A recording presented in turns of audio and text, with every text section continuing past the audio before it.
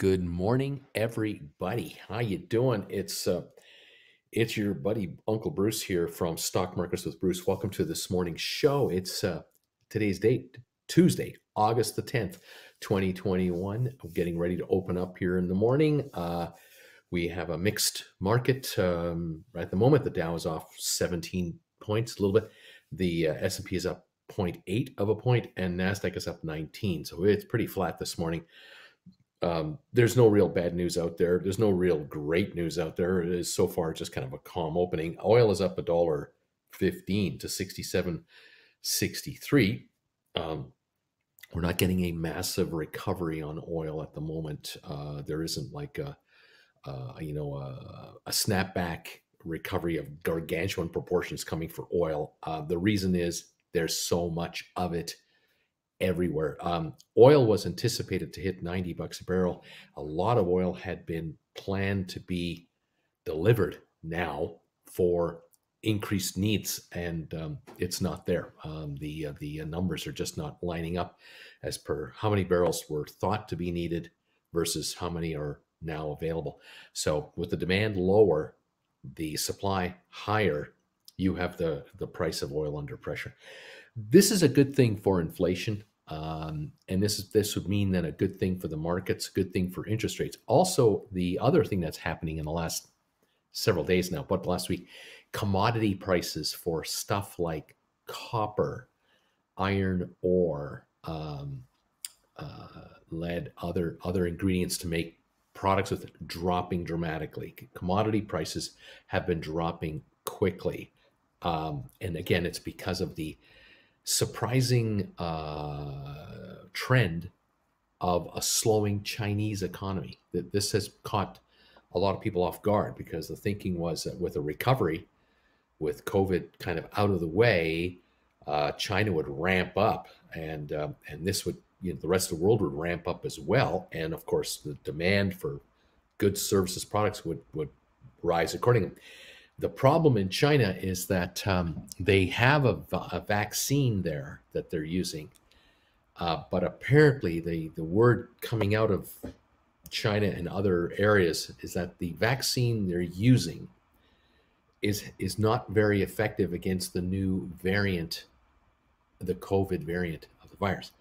And so China is quickly shutting down all over the place. There are disruptions everywhere in China, including little thing I mentioned last night on my Traveling with Bruce channel. I was talking about cruise ship vacations and traveling trends and what's going on out there in the world of travel. And it was announced, I guess, 24 hours ago, very suddenly and without a lot of explanation, that one of the cruise lines called Viking Ocean Cruises, they have about 9 or 10 ocean-going cruise ships. Very, very high-end, really nice. One of their ships was sold, I guess is the way to say it. The Viking people created a cruise line with the Chinese government. And the Viking Sun ship was shipped over to China about a year ago, has been remodeled and completely redesigned simply and purely for Chinese tourists, ocean-going tourists. So all the signage on the ship and the menus and the kitchens and everything completely converted over for, the comfort of Chinese guests. They were supposed to start sailing in August. They had been selling out cruises like crazy over there from very well-to-do Chinese nationals who want to go on these holidays. Now, the Chinese government loves this deal because they totally control the ship's itinerary, who gets on the ship, how much people are paying, which people get priority, and you can, put the dots together if you know my feeling on China. If you have connections and you are in a good standing of the party, you get to go on this luxury cruise ship for these luxury cruises because there's a lot of status involved in being able to travel as a Chinese national. In any event, just 24 hours ago, without any explanation, all cruises are canceled until further notice. Now, normally a cruise line would say something like, due to the COVID variant situation, We're going to cancel, say, postpone cruises for August and September, and then we'll give you new credits. We'll figure it out. There is no restart date. There's no. They haven't started yet. To be honest, this ship hasn't sailed with a paying passenger yet. This is supposed to be the first month of inaugural cruising out of China. No start date. Further notice. Everything canceled until further notice. And this is telling a lot of people in the cruise industry that, oh man, there's problems over there. Because if they are knocking off cruises, where I can tell you there was no way you would have been able to get on that ship unless you were fully vaccinated in the first place. Second of all, you would have tested negative on a test at the dock. I mean, you would have had probably daily testing. The Chinese have figured out, or are saying in a roundabout way, I guess, that this variant is so vicious and so virulent that they can't control it, and they don't even trust their own testing and their own viruses and their own vaccines, I should say, their own vaccines, to even conduct 5-day and 7-day cruises on a cruise ship that's only going to government-approved locations within China. And so we got us a problem here, Houston. There's a big problem in China, and the Chinese are not talking about it. They don't want to talk about it. They want, they want to be the superpower, the up and comer, and respect us and all this bravado. The reality, though, is that they are rotting on the inside. They are having trouble controlling the virus within their own country because they have kept open these travel routes between themselves and, for example, Iran. If you're an Iranian individual with a certain status or higher, you have no trouble in traveling internationally to many countries, including China. And there are direct flights from Iran to many cities in China. And China is trying to do a lot of business with Iran. China and Iran are, we're both against the USA, basically, is what they're thinking of, or we're against the West. We have more in common with each other than not.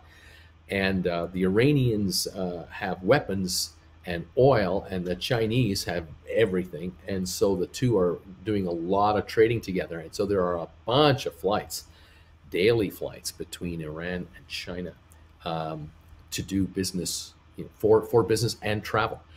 And so what you may have noticed in the first months of the breakout, Iran just had a massive breakout of the virus because it came from Wuhan. So the Chinese are infecting the Iranians, and the Iranians are reinfecting the Chinese, and so the India variant and all it's spreading like crazy. And so now you have these countries who are doing really tight relations are having real problems, and the Chinese do not want to publicly admit, because that would be losing face, that they're losing the war on the virus from within. And now they're beginning to shut down certain activities, and it's becoming apparent to those of us in the West, hey, how come all these container ships aren't coming over with all these so-called goods that we're buying, that we're ordering? Chinese made, you name it, is there's delays, there's all kinds of interruptions, there's all kinds of glitches in the system. Well, it's because the Chinese have got themselves a huge problem. And the big problem right now is that this virus is running rampant throughout China, and they're trying to shut down entire cities to control it, and it's not working. It's like whack-a-mole. It's popping up all over the place, and they're trying to suppress the information as much as they can to keep it out of the Western media, so that they don't come off as a bumbling third world, communist dictator type country, which they are.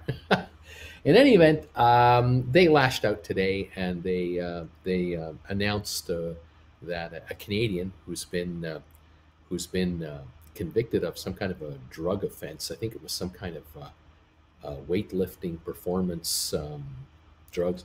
He was given a 15-year sentence like 2 years ago. He appealed the sentence, and then they upped the conviction from 15 years to the death penalty 2 years ago. And this was then appealed again. And today they denied the appeal, and they still sentenced him to death.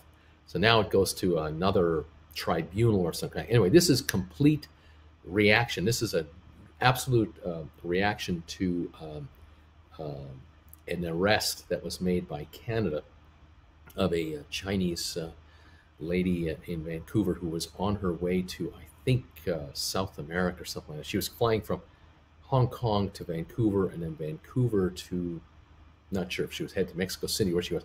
Anyway, the United States wanted to arrest this woman on charges of money laundering and bribes and whatever, all having to do with this Huawei cellular phone company. Anyway, this woman has been under house arrest in Canada.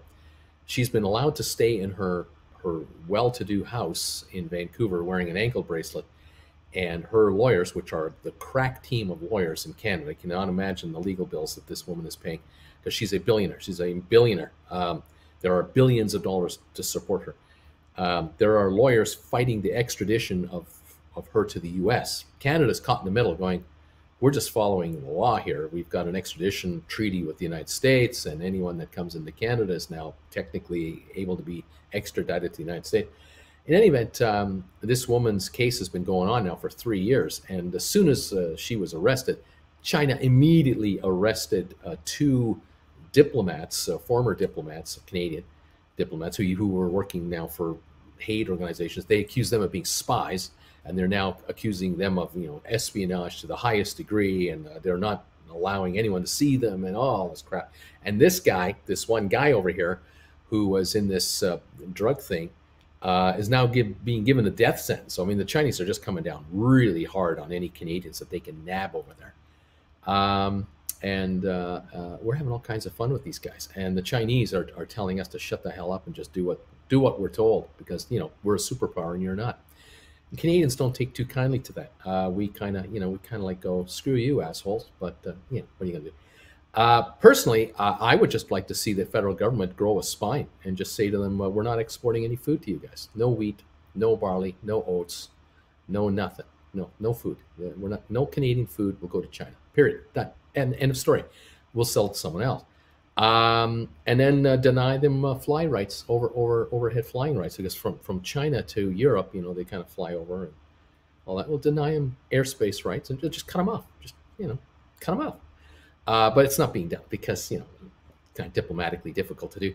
There's such deep ties between Canada and China, actually, that it's difficult to do. And the Chinese are rattling their saber right now. In the meantime, this woman in Vancouver, it has an ankle bracelet, is living in her house, which she owns in Vancouver. She actually has residency in Canada, which is kind of weird. And her lawyers have been fighting her extradition for years and years and years. And it looks more and more shaky on the American side that the charges seem to be a bit kind of suspect. But no one wants to lose face here. A lot of behind the scenes crap going on. In the meantime, innocent Canadians have been in jail over there for 450 days in serious prison time without charges, without official, no court appearances, no nothing. They're just held in limbo and no right to see them and all this sort of stuff. I think Canadian diplomats are getting access to these guys once a month for an hour or something like that. They can talk to them for once a month. The family, they can't even write them letters. I mean, it's just a complete cutoff. So it's like being in a maximum security prison waiting official investigations to be done. I mean, it's just bullshit. Pure crap from the Chinese end, and they're just lashing out. The Americans aren't backing down, going, screw you guys. We're not intimidated by you guys. Canadians are going, we're in the middle. We got Canadians in jail over there. Can't get them out. We got this woman under house arrest, and we're treating her as gently as we can. And the Chinese are just going nuts. And so we're having fun up here. Like I say, I think we should just up the stakes. I mean, they're hungry. We got the food. Cut them off. Just let's get their attention. I guess we just, whatever. We just don't want to do that. Yeah. I just kind of go, wow, unbelievable. Communist governments are easy to topple, actually.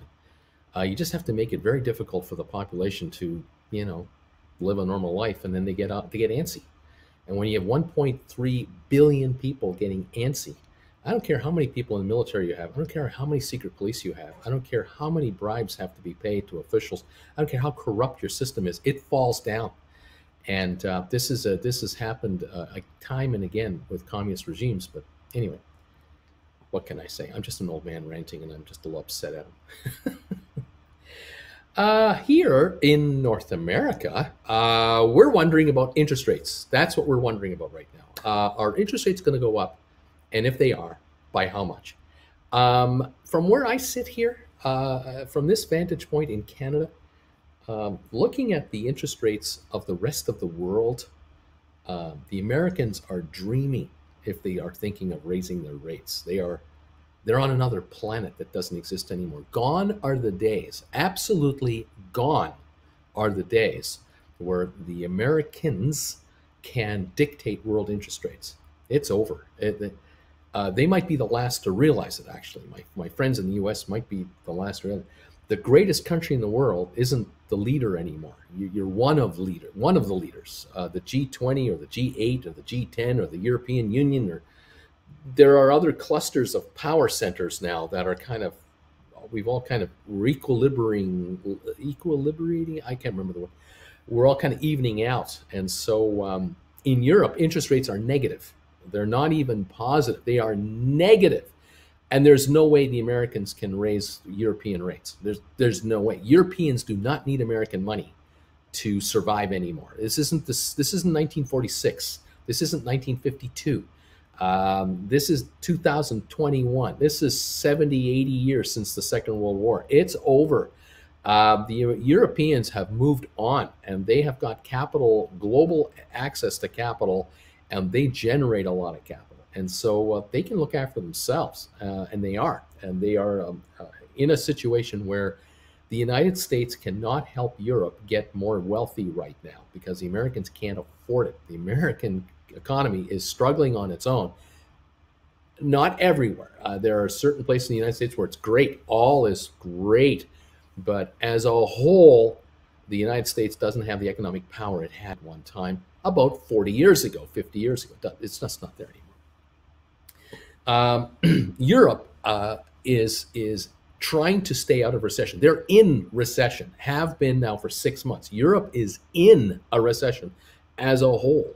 They're trying to get out of it by having virtually no interest rates, encouraging anyone in Europe to get a mortgage, buy a new car, build an addition to your house, whatever. But at the same time, Europe is going, yeah, but we can't let Europeans freely go about the world because there's a pandemic here, and we're struggling over here as well. And so it's kind of like we want to get the economy going, but we're got one hand tied behind our back, and we can't get this thing running. So the atmosphere and the economic ability of European corporations to expand is wide open. Very generous tax policies, very generous government assistance. For example, shipyards where they produce cruise ships and container ships and any kind of maritime vessels. European shipbuilding centers are a very important deal to European countries because you may have, like an auto plant in the United States, you may have an assembly station, a final shipbuilding location in, say, Norway or Germany or France or other countries. But you're talking about employing 5 to 10 to 20,000 people at that location. But you're also talking about hundreds of thousands of other people who are employed because of components being made off-site and being delivered to the final assembly place, the shipyard, for final assembly. So every cruise ship that leaves the Werft shipyard in Papenburg, Germany, you're talking about hundreds of companies and tens of thousands of employees in all over Europe, who are producing the furniture, literally they're building the cabins, the actual cabins that go into a cruise ship. They're pre-made, they're modular, and they're just brought in by rail or truck, and then they are lifted by cranes, and they are literally dropped into a cruise ship under construction. And the modular cabin, say balcony cabin, is pre-wired, pre-plumbed, and you need only to connect it once you drop it in there. So underneath the cabin, you've got pipe fitters in the hallways. You got the pipes in wiring and all being, the cabin is ready to roll. The minute it's dropped in there, within a couple of hours, you can turn the lights on, you can flush a toilet, you're good to go. You're doing literally deck after deck after deck of prefab work on all of these cruise ships, from cabins to restaurants to the casino area, on and on it goes. And so these shipyards are giant assembly centers, with the welders and the painters and all the others that are there to make this all work. Governments in Europe are working together to keep these shipyards running, because they know this is a domino effect. If the Papenburg shipyard shuts down, we are talking about an immediate area of 15,000 unemployed. Then we're talking about 200 to 300,000 people unemployed throughout all of Europe. This isn't good. This just leads to more layoffs and more slowdown. Not gonna do it. Nagada. And so between France, Germany, Norway, Finland, Sweden, Italy, Austria, you name it, all the countries in the year, they all support their businesses. They're there to help them with very generous financing terms to keep these projects going. So for an outfit like Royal Caribbean, Norwegian, and Carnival, the three big cruise lines that own 3/4 of the entire world's cruise market or more, these guys have been able to negotiate very generous terms to keep building new cruise ships, even though they can't cruise. And in the last year and a half, cruise ships have come out of these yards completed, and new ships have started, even though these cruise lines can't sail these ships. And the deal is that literally a cruise line will take delivery of a ship after it's all completed, $1 billion build out on a ship.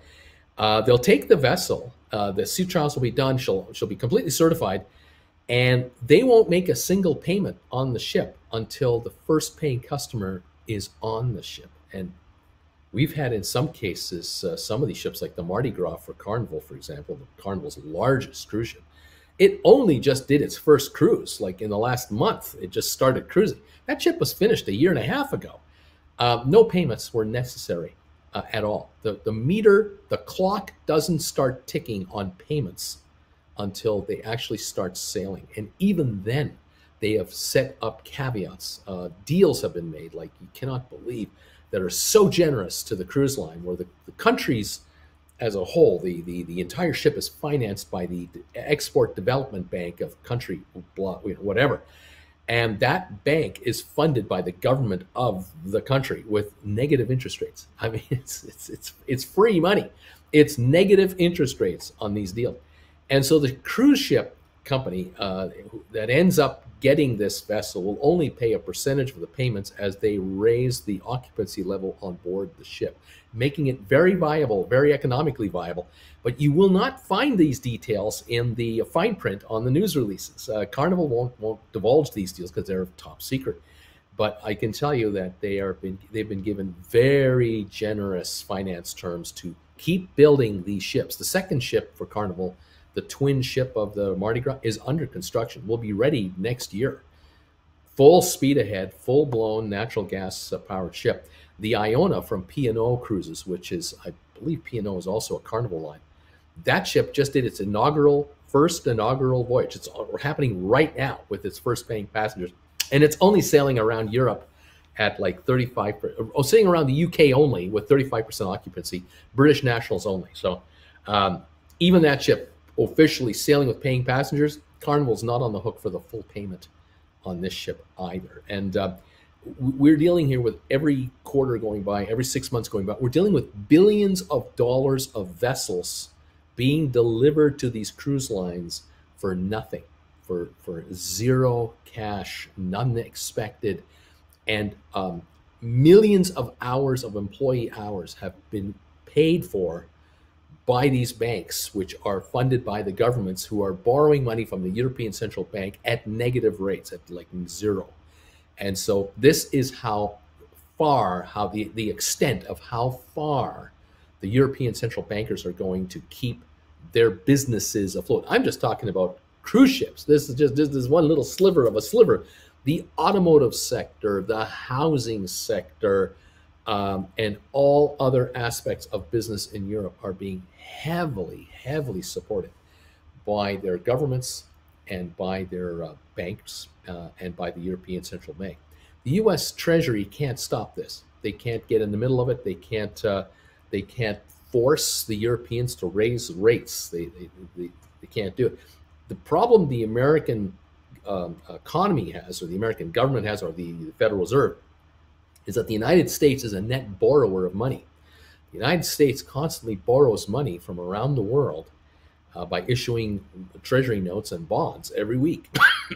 And the United States government is rolling over bonds that are maturing from 5 years ago, 10 years ago, 15 years ago, 20, 30 years ago. All these bonds mature every week from way back when.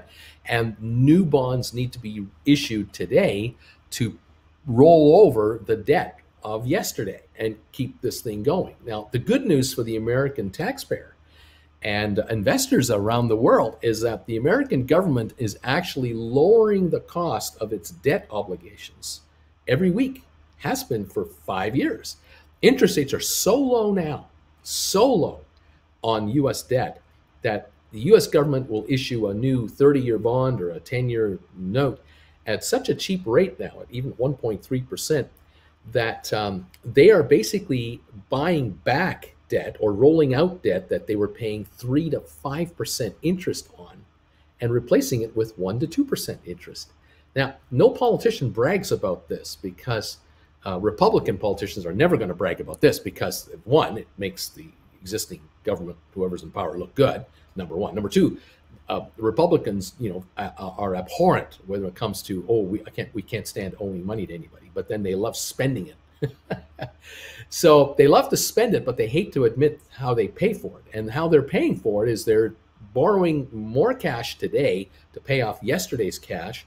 And then on top of that, the extra cash coming in is funding the current deficit that's being run right now. And the world can't give the America enough money, because America is paying the highest interest rates in the world for a G20 country. They're the biggest creditor, the biggest payer of interest out there. And as long as America is number one, the world will keep beating a path to the Treasury and say, how much do you want to borrow from us? We'll lend you all kinds of money. And so there are pension funds in Europe and in Asia and South America and Africa and everywhere else that are lending the American government all they want and happy to take 1.5%, because in their home country they're getting negative 0.5% or negative 0.2 or 0 or 0.001% out of the Japanese government. I mean, there's no return. So they're better off getting 1.5%, 2% from the American government than getting nothing from their own. And so a lot of money is available to America. Now, why should America raise interest rates? Of course, this is a great little game we got going here. Why should America bother raising rates if money is available cheap? And if the American government keeps spending much, much more than it brings in, it needs the money. The money is being offered just on a silver platter. Take all you want for 1%, 1.5%. You can have all you want. The game continues. Well, the game will continue until there is no more debt to roll over from years gone by at higher rates. When the day comes, and the day is coming, they'll get to the point where America has to roll over debt at the same price they used to pay 5, 10, 15 years ago. Or America has to actually pay more in interest going forward than the interest that they're rolling out of. So the old 10-year note that expires at 1.1% is now having to be rolled over at 1.7% or 2.2%.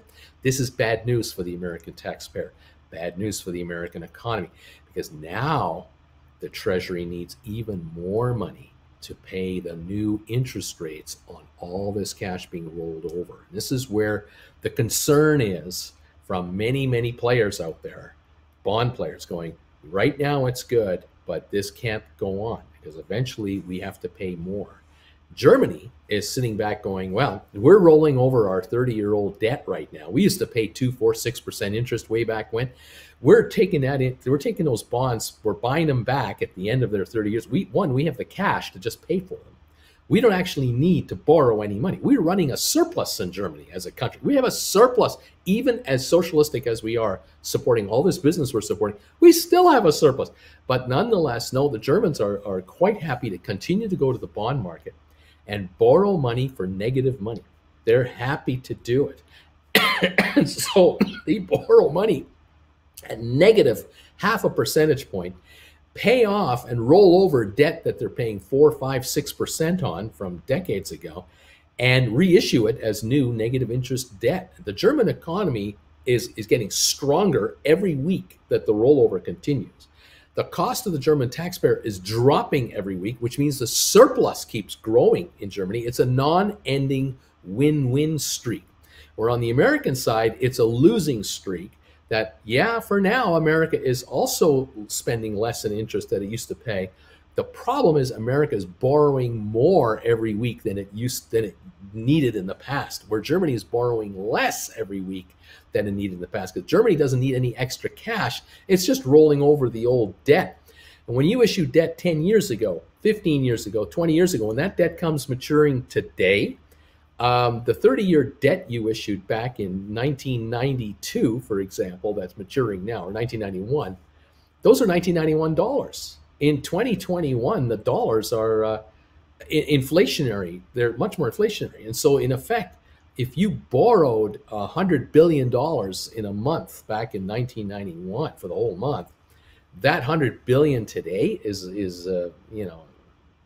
it's chump change, because today America is borrowing $300 billion a month or more, whatever the numbers are. We're dealing with dollars that have shrunk in value.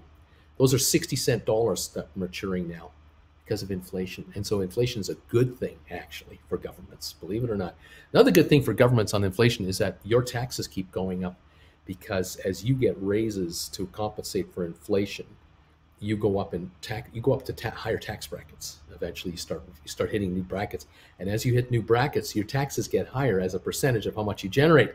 In effect, you're getting a pay cut, because you're getting more money because you need more cash for the inflation that you're suffering. But now they're taking a bigger chunk of that money to pay the taxes, so your net money is less than it was 5 years ago, 10 years ago.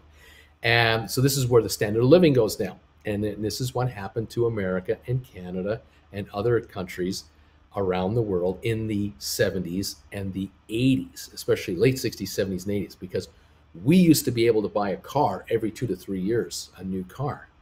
Now, a new car is purchased by a North American every 8 to 10 years, because you've got to pay it off for 5, 6 years.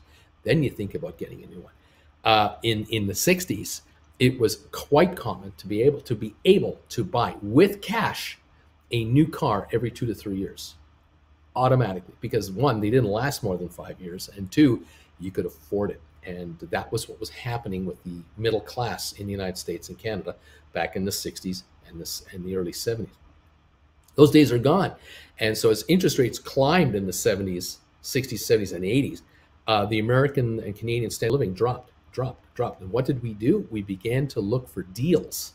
We began to become deal shoppers. And the first thing we did was we went to discount stores. The second thing that the discount stores did is they popped up all over the place, like Costco's and Sam's Clubs and Walmart's, massive companies that make product overseas for pennies on the dollar, imported into the country, and knock out the little guy with their size and volume, and offer the North American shopper a middle-class lifestyle to continue that at a cheaper cost. And so the spatula that you're buying in your kitchen in 1964 might have cost $1.50. In 2021, the spatula you're buying today is $1.50, $1.75. But in reality, it's 25 cents, inflation adjusted. These have gone down in price. Televisions, color TVs used to be $1,000 in 1962. To buy a console color television was $1,000. Mortgage payments in 1962 were $80 to $100 a month. So you were paying 1 year of your mortgage to buy a television. And a TV in 1962 had a life expectancy, a color television, 5 to 10 years was the reliability factor, because they were tubes. They ran on tubes. Every year you had to have the TV technician in to replace the tubes. So you automatically had on televisions at least a 10% a year maintenance fee to keep the televisions working. Where today, we think nothing of a TV running 5 years and then we throw it away and get another one, because that's we can afford that, like we used to get cars. But in those days, you could afford, or some people could afford, $1,000 for a television when that represented a year of mortgage payments or a year of rent, 1 year rent to buy a television. Unthinkable standard of living. We just don't have that anymore. So you can see how things have evolved and changed out. Where governments today are borrowing money for cheaper than it cost in the past, they can keep this game going. The problem is the governments are gambling big time. They're rolling the dice that free enterprise will step up and pick up the slack and get the economy growing. Because if the economy can grow anywhere, income taxes grow, sales taxes grow, excise taxes come in, taxes come in. It's higher activity, higher economic activity means more taxes at every level of government, which is a good thing, because you want governments to be running surpluses, not deficits. You don't want governments borrowing money against the interest of private enterprise. You want private enterprise to be able to borrow cheaply, not necessarily governments. If governments don't have to borrow, then there's more capital lying around for car companies to build new car plants, or chip companies to build new chip plants without government help and assistance, taking the pressure off the taxpayer to have to fund the growth of an economy. And so this game continues. But right now, it's not happening across the board, and there are inconsistencies with the economy. So we see Apple with these devices do really well. They're building these like crazy. We're buying them like cuckoo. We love these things, and Apple's making a lot of money. The problem is that there are 15 other companies that make stuff like this, and not all of them are doing as well as Apple's doing. And the reality is that Apple is making a huge amount of its money from North American and European clients. People like me, people like you. The difficulty with that is that this item is not made in North America. This is made in China. And almost everything to do with this machine is not North American. It is foreign. Yet the profits are made in North America and Europe. Some in China, of course. Chinese are buying these too, but this is not the number one phone, by a million yards in China. This is one of many phones available in China. The problem here is that Apple is not investing its profits and or building new factories in Austin or Dallas or Atlanta or Minneapolis or St. Louis or Cleveland or Trenton or where business is needed to be had. It's not happening. And Apple is scrambling to pay less and less in taxes by, having foreign earnings stay offshore. They don't want to repatriate money back to America. And so the U.S. government's the loser. The consumer is a winner in a way, but they're also a loser, because we are paying over $1,000 to get this thing, but it only runs $50 to make. It looks great, and it's an amazing piece of technology. And if you only made 100,000 of these a year, these would be $10,000 each. But because millions of these are made every year, every month, the cost per person is much lower. But the reality is that these could be sold for $99.99. These could be sold for $149.99, and the company would still make money. But they're not going to do it because they're technologically leading and they're getting the top phone. This is what free enterprise is all about. For us, though, and for the interest rates and for the world at large, governments out there are trying to spur business everywhere to get the economies going, and they are borrowing heavily to make it happen. The American voter is being bombarded by certain politicians to say, this is all wrong, we shouldn't be doing this, we really, this is not the job of our government. Other governments around the world are saying, we will do this because it's in our national interest to keep our citizens employed in the jobs that they have. We need to support our mothers and fathers and grandmothers and uncles and aunts and kids to keep the schools going, keep the factories going, keep people paying their mortgages, keep people making their car payments and their insurance and quality of life. And this is a national priority for us. And some governments are unafraid to brag about that, or certain governments, the United States might be one of them, they talk the talk, but they don't walk the walk. They talk about the quality of life, and America's great, but they don't want to invest in their citizens. They really don't. And certain politicians do, certain politicians do not. And then you use the word socialism and you tie it in with communism, and you confuse the hell out of most people, going, what the hell's going on? What does it all mean? The Europeans looking in on the United States and going, what's with these guys? Why don't they support themselves? This infrastructure thing, why is it taking so long to approve a bill to fix their highways? Why can't they just do that? Why is this such a big deal all the time? And there's the difference between philosophies and political agendas and the way it is. Welcome to the World 101. In the meantime, the question is, what will interest rates really do in the near future? And the thinking on Wall Street in some quarters is, well, the Fed might start tapering. They might cut back the amount of money that they're supplying banks with to go forth and lend. They might make it a little more expensive, or not so much money available. The business people out there are saying to the Fed, that's not a good idea, because frankly, if Whirlpool, for example, the Whirlpool Corporation, cannot get enough capital to build washing machines and dryers and dishwashers and refrigerators in American plants, they will build plants elsewhere, and they will be funded by governments elsewhere very generously to build appliances there, and they will just import them into the United States. So if you can build a washer and dryer set in Vietnam for $100, where that washer dryer set to be built in Indiana, where Mike Pence hangs out, if that costs in Indiana $300 to build for the set, but only $100 to build in Vietnam or so, it isn't $200 in shipping to get it into the United States. And there's no duties that are going to knock it out, because they're going to stop producing in the US. And the American government cannot say, well, it costs $300 to build the washer and dryer in the United States. And the company goes, what are you talking about? We don't build any in the United States. There's nowhere you can't compare that number anymore. The reality is, to build a washer and dryer costs $100 in Vietnam.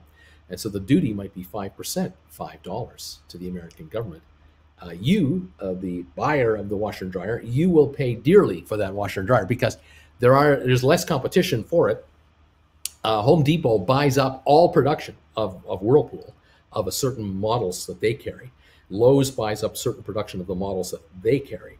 Costco buys certain models of Whirlpool washers and dryers that they carry. And you go to all three stores, you can't find the same unit. You can't find the same washer, dryer, refrigerator, freezer. You can't find the same units in all these different stores and shop compare. You can't, because Whirlpool makes exclusive deals with their resellers. And so Home Depot is offering a washer dryer set for $1,000, where it costs $100 to make it. And Whirlpool is selling it to Home Depot for $400. And Home Depot's making a killing. Whirlpool's making a killing. You're paying full retail for something that costs 10 cents on the dollar to make, just like this. Because this should be $99.99, but it's not. It's $1,199. And around we go. And that's the same with ceiling fans, lighting fixtures, plumbing, your new sink in the kitchen with the new faucets. That's made in China. That's made overseas, not made in America. Can't be made in America. We can't produce it in North America for the prices that we can get it produced at elsewhere. Made in India, Pakistan, Taiwan, Sri Lanka, Bangladesh, on and on the countries go. It's a race to the bottom for manufacturing. And so, the spurring of business continues. The question now is, well, what business are we spurring on? In Europe, it's incredible. They make cars in Germany and export them around the world, and they still sell. How is that possible? Germany has one of the highest standards of living in the Western world. Factory workers that work at Volkswagen in Germany, or at Mercedes, or at the Audi plants, they are well paid. They have 6-week paid vacations every year under federal law. This isn't like a company perk. This is standard issue. The pensions are so generous that a 40-year employee of Volkswagen at age 55, 60, they're retired with full pension benefits tied to inflation. They will never go down in the standard of living, and the state gives them unbelievable tax breaks to enjoy your retirement and spend and travel and live your life because you have paid your way to society. The university education is free. It's part of the state budget. Healthcare, free. It's built in. The average German is going, yeah, well, Volkswagen is a well-made car. That's why they sell in North America. You buy a German-made Volkswagen, and you buy it in Cambodia, you buy it in Egypt, you buy it in Turkey, you buy it in the UK. It's a solid car. Yeah, it's solidly made by solid employees. The government is making sure that that company succeeds with export credits and everything else. Doesn't work that way in North America. We're government hands off. Businesses do it their own way. So we have a lot of products coming into our countries from overseas because we can't build them locally, and will not pay the price to have them built locally. And there's this tug of war going back and forth and back and forth. To finish my point, I guess, can the Americans raise rates? Yeah, domestically they could. To Americans, they can raise rates, sure, which would kill their own economy. Yeah, sure. If the Fed wants to tinker with buying back their own bonds and they want to lower the money supply, yeah, the Fed can do that. But the cost to America will be dramatic. It'll be the Americans that pay the price, not Germans or Swedes or Finns or the UK folks. They're not going to pay the price for America raising rates to themselves. It'll only be the Americans paying the price because it's a domestic policy. Canada has always had lower interest rates than the United States, or has higher interest rates. All depends on what Canada's objectives are. If our currency goes too low against the US dollar, the Bank of Canada raises rates higher than the American rates. Americans raise their rate by 0.25%. Canada raises it by 0.3%. We raise our rates higher to get more dollars into our currency so that we don't lose as much on the currency. Of course, that means up here in Canada, we have a lower standard of living. We pay more in dollars to go about our business. But that's the price we have to pay because we're 1/10 the size of the American economy. But right now, our rates are just as low as the American rates. My mortgage, if I had a mortgage renewal that I was doing, we're looking to buy a new house, we can buy a new house with 1.5% money. 1.5% interest rates are common in Canada right now. This is like everyone can get that. If you have any kind of a credit score, you've been paying mortgages for years, you can renew at 1.5. Money is being handed out for free here compared to inflation. But in Germany, you can sign up for a 15-year or a 20-year, 25-year amortization mortgage with a 15-year guaranteed rate lock-in of 0 or 1/4 of a point or 1/1500ths of a percentage point. We're talking money at 2% less than inflation for the next 15 years. Please borrow. Please come in. Please come in and borrow this money. Yeah, well, we'd love to help finance your brand new house. Brand new house, no problem. Unbelievable. That's how aggressive Europe is right now to try to get its economy running, keep it rolling, keep it happening, because the alternative is unthinkable. The alternative is 15% unemployment. The unthinkable is people who are restless with nothing to do, marching on the streets with placards, then burning placards, then burning police cars, then burning businesses, then burning buildings. Can't have that. So we're better off keeping people working, keeping people productive, allowing people to grow their asset base and grow their wealth rather than have the opposite effect. And that's a national priority because a restless population is a population that demonstrates and doesn't work very hard. Don't want to have that. That's how it differs between different countries. Anyway, this is just my old views, just me kind of ranting along here of what's going on out there, how it works, what's been happening, how I see it. Right now, we are coming into 11 minutes to go before we start trading today. And I want to welcome all of you to the show, the chat, the channel. I hope you didn't mind my rant. The Dow is up 10 points. It's at 35,008. We have S&P up 1.8, and we've got the NASDAQ up 14. This is all pre-market activity. We have crude oil holding on to an 87 cent a barrel price improvement. Crude is everywhere. I just don't see any reason why crude would reach 70 or 80 bucks a barrel. I just don't see it.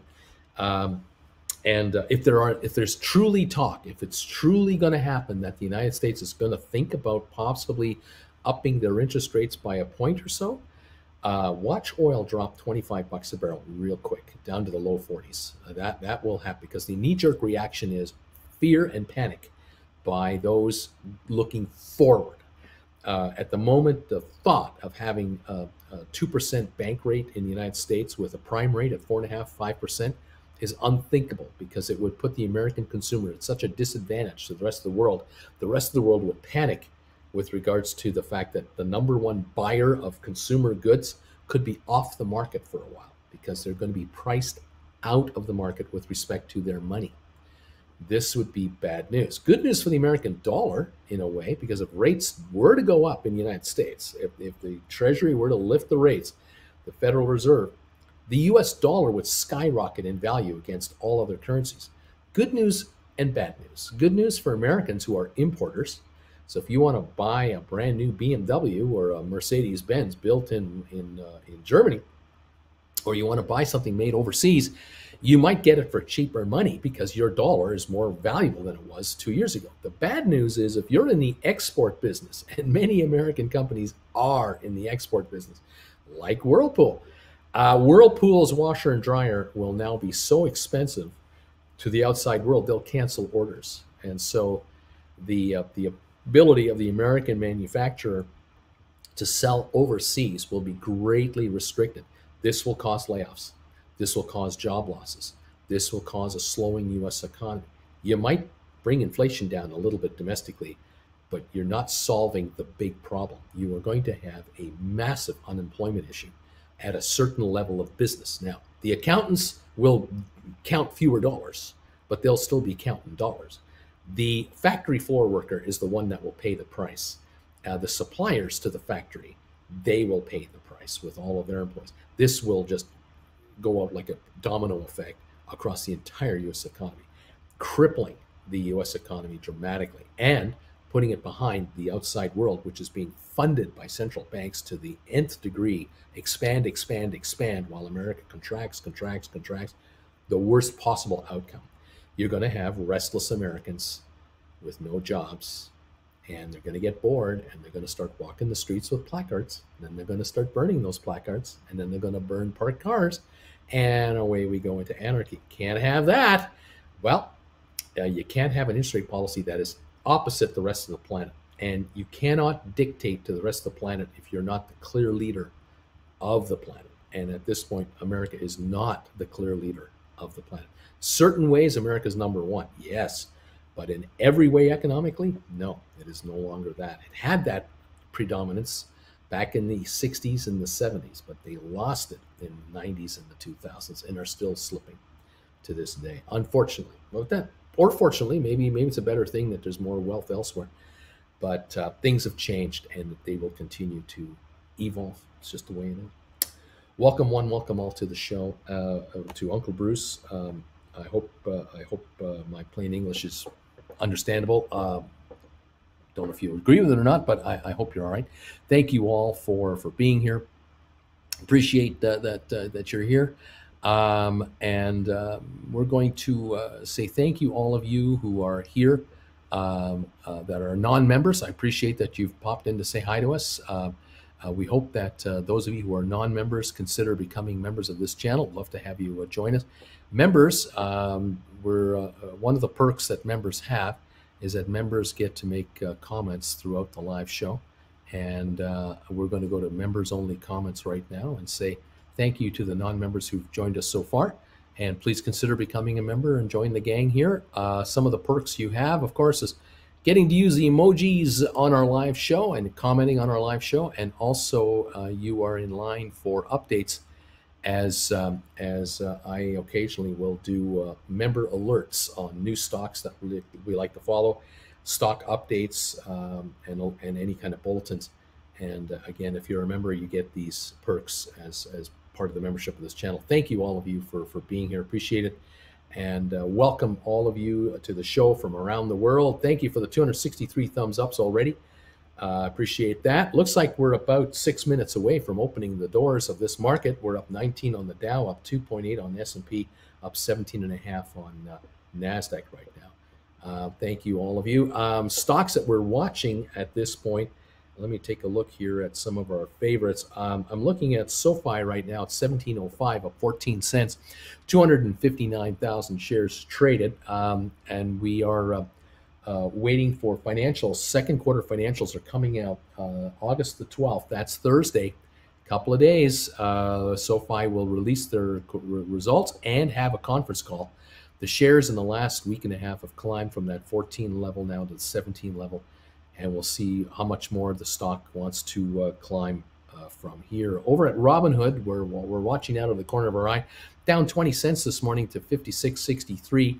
That went public a week and a half ago. We're watching that closely as always. GameStop, it closed at 161.13 last night. It's 164.19 now. We're up 306 on volume of 38,000 shares. That's the latest on GameStop. We're happy to see a little upward movement again. Let's take a look at ATIP. They're coming out with, they just unloaded their CEO over the weekend. They excused their chief executive officer and member of the board of directors. He's been eliminated from existence. They are now looking for a new CEO. The stock moved up yesterday 19 cents to 457, sitting right now at 457, 458. We'll watch that closely. There's a search on right now for a new CEO, and I don't think this is going to take a long time. AMC closed at 33.80 last night. Then the earnings came out after the bell. Mixed results. The stock is showing a gain right now at 36.93, up 313, but is not taking off by $10 or $15. It has traded 5.5 million this morning, which is good volume.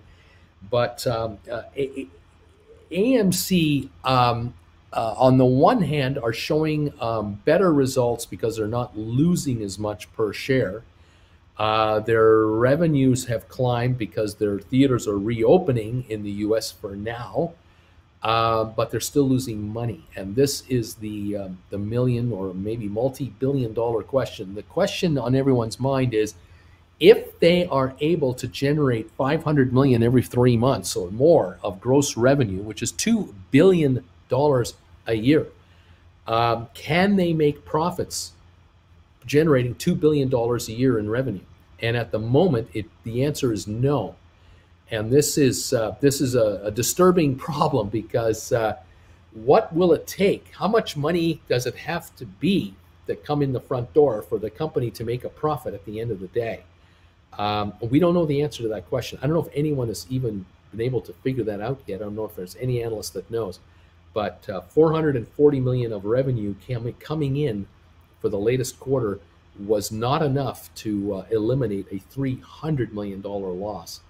Now, I can understand there's some one-off expenses and write-offs and stuff like that, but I wonder if this coming quarter coming up, if they're going to be able to do 500 million in gross sales, can the losses be less than 200 million or less than 150 million? Can we begin to see a dramatic shift where there's a line that once you cross a dollar amount coming in, that after that amount, every dollar coming in turns into 30 cents of profit for the company?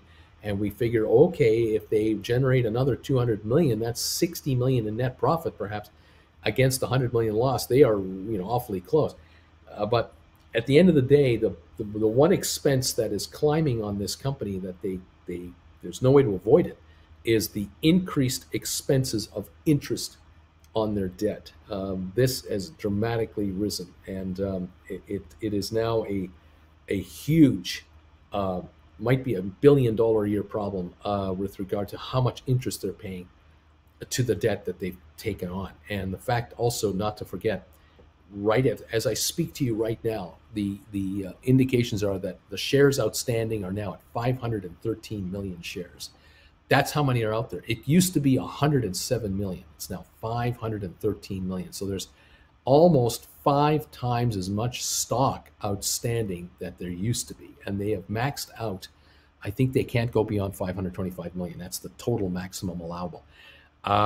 If they cannot raise that number by a couple of hundred million and sell another couple of 100 million shares at 35, 40 bucks a share, they will not be able to pay off or pay down their debt in any significant way. They need to reduce their debt by at least half.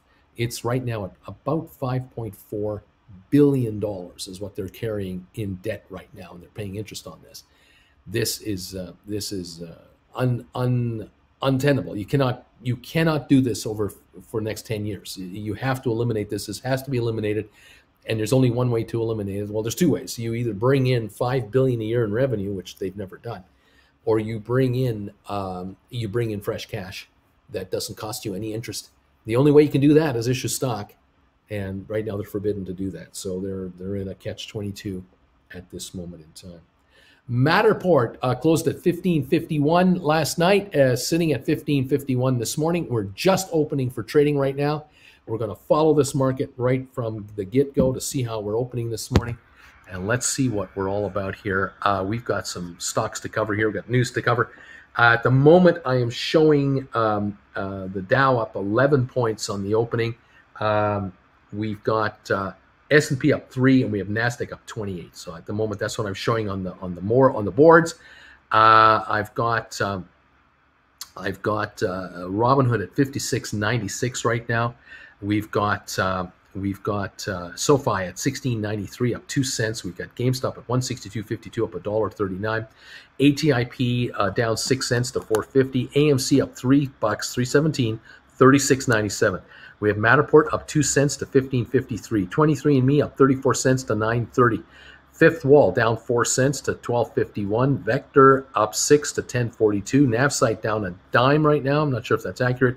It might be accurate. 9.88 at the moment. We've got Sextera up 12 cents to 8.62. News on some of our stocks that we're following. 23andMe will release financials on Friday of this week, August 13th. 23andMe will be letting the world know how they're doing. Their shares right now, they're up to 925, 930 on 100,000 shares. They've been improving the last couple of days. Over at Fifth Wall Acquisition, FWAA, they're having a shareholder meeting on August the 23rd to vend into or be acquired by SmartRent. The stock is at $12.50 right now. The all-time high is about $12.90. Matterport second quarter financials come out on Wednesday. That's tomorrow.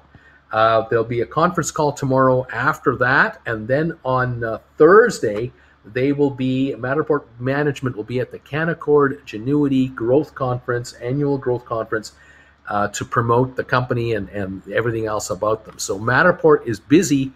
They're up 12 cents right now. It's 15.63 on 20,000 volume.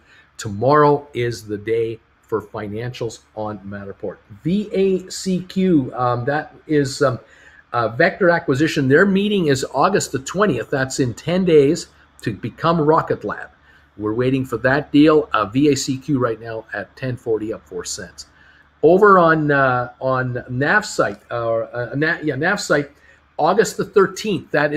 That's in 3 days. They have their merger date set for Spire Global, and so NSH is going to become Spire Global. But at the moment, as I'm sitting here, it is looking at a 982 quote right now, down 16 cents on 36,000 shares. I wonder what the heck's going on there. I can't tell you. I have no idea what the deal is on that stock today.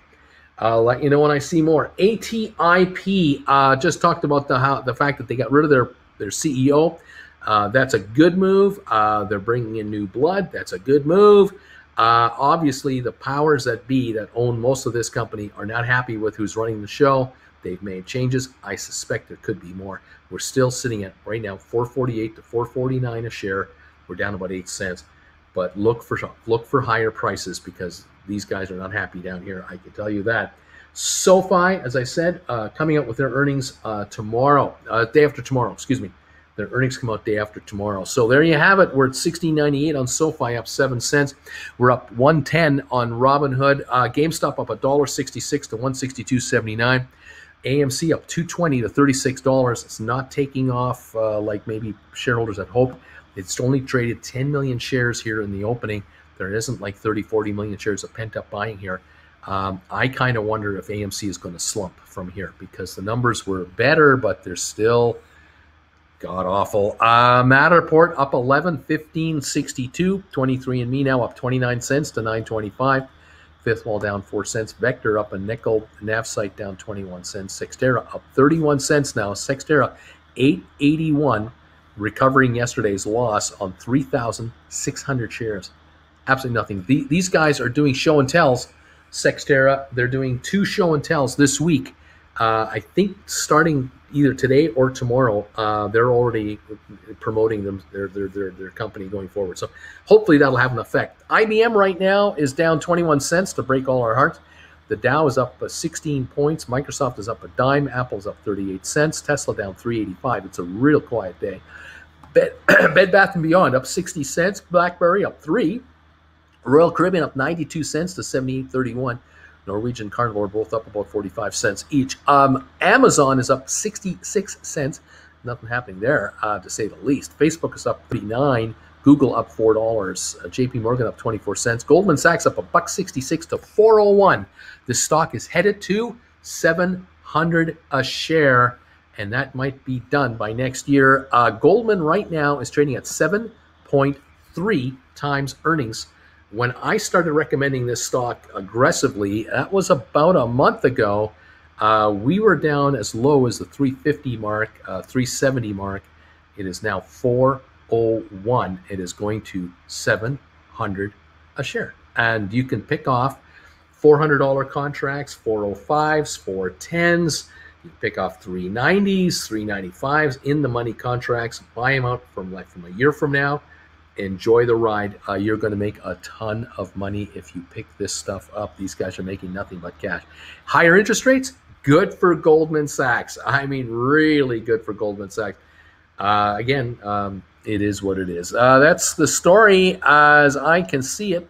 We've got Intel up 26 cents and Micron down $1.90 right now. And that is the latest. We're showing a 20-point gain on the Dow. We're showing an SP up 2, NASDAQ up 15 at this moment. Oil up 81 cents right now. AMC 35.94, up $2.18. Got as high as 37.16 and ran out of energy. Now sitting around $36 a share. What's it going to do? I really wonder. I don't know what the catalyst is to want to buy more. The company can't issue stock from its treasury to raise cash to pay down the debt. So they're in a catch-22. They're doing $400 million in 3 months. So it's $150 million a month in sales, $5 million a day. They're doing $5 million a day at the box office right now. How much do they have to generate? $10 million a day? $12 million a day? What's the number to break out from a loss? What will it take? How can they pay off $5.3 billion in debt? At $5 million a day, they can't do it. It's not enough money coming in the door. It's $1.8 billion a year in sales, and you're losing $2 or $3 billion a year. I mean, you just can't sustain this. I don't know how this is going to work. All right, Robinhood up 67 cents. SoFi now down 2 cents to 16.89. GameStop up $1.95 to 163.08.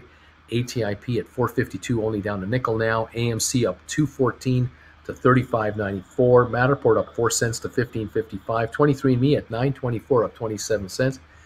Fifth Wall down a quarter. Vector up 21. Navsite down 20 to 9.78.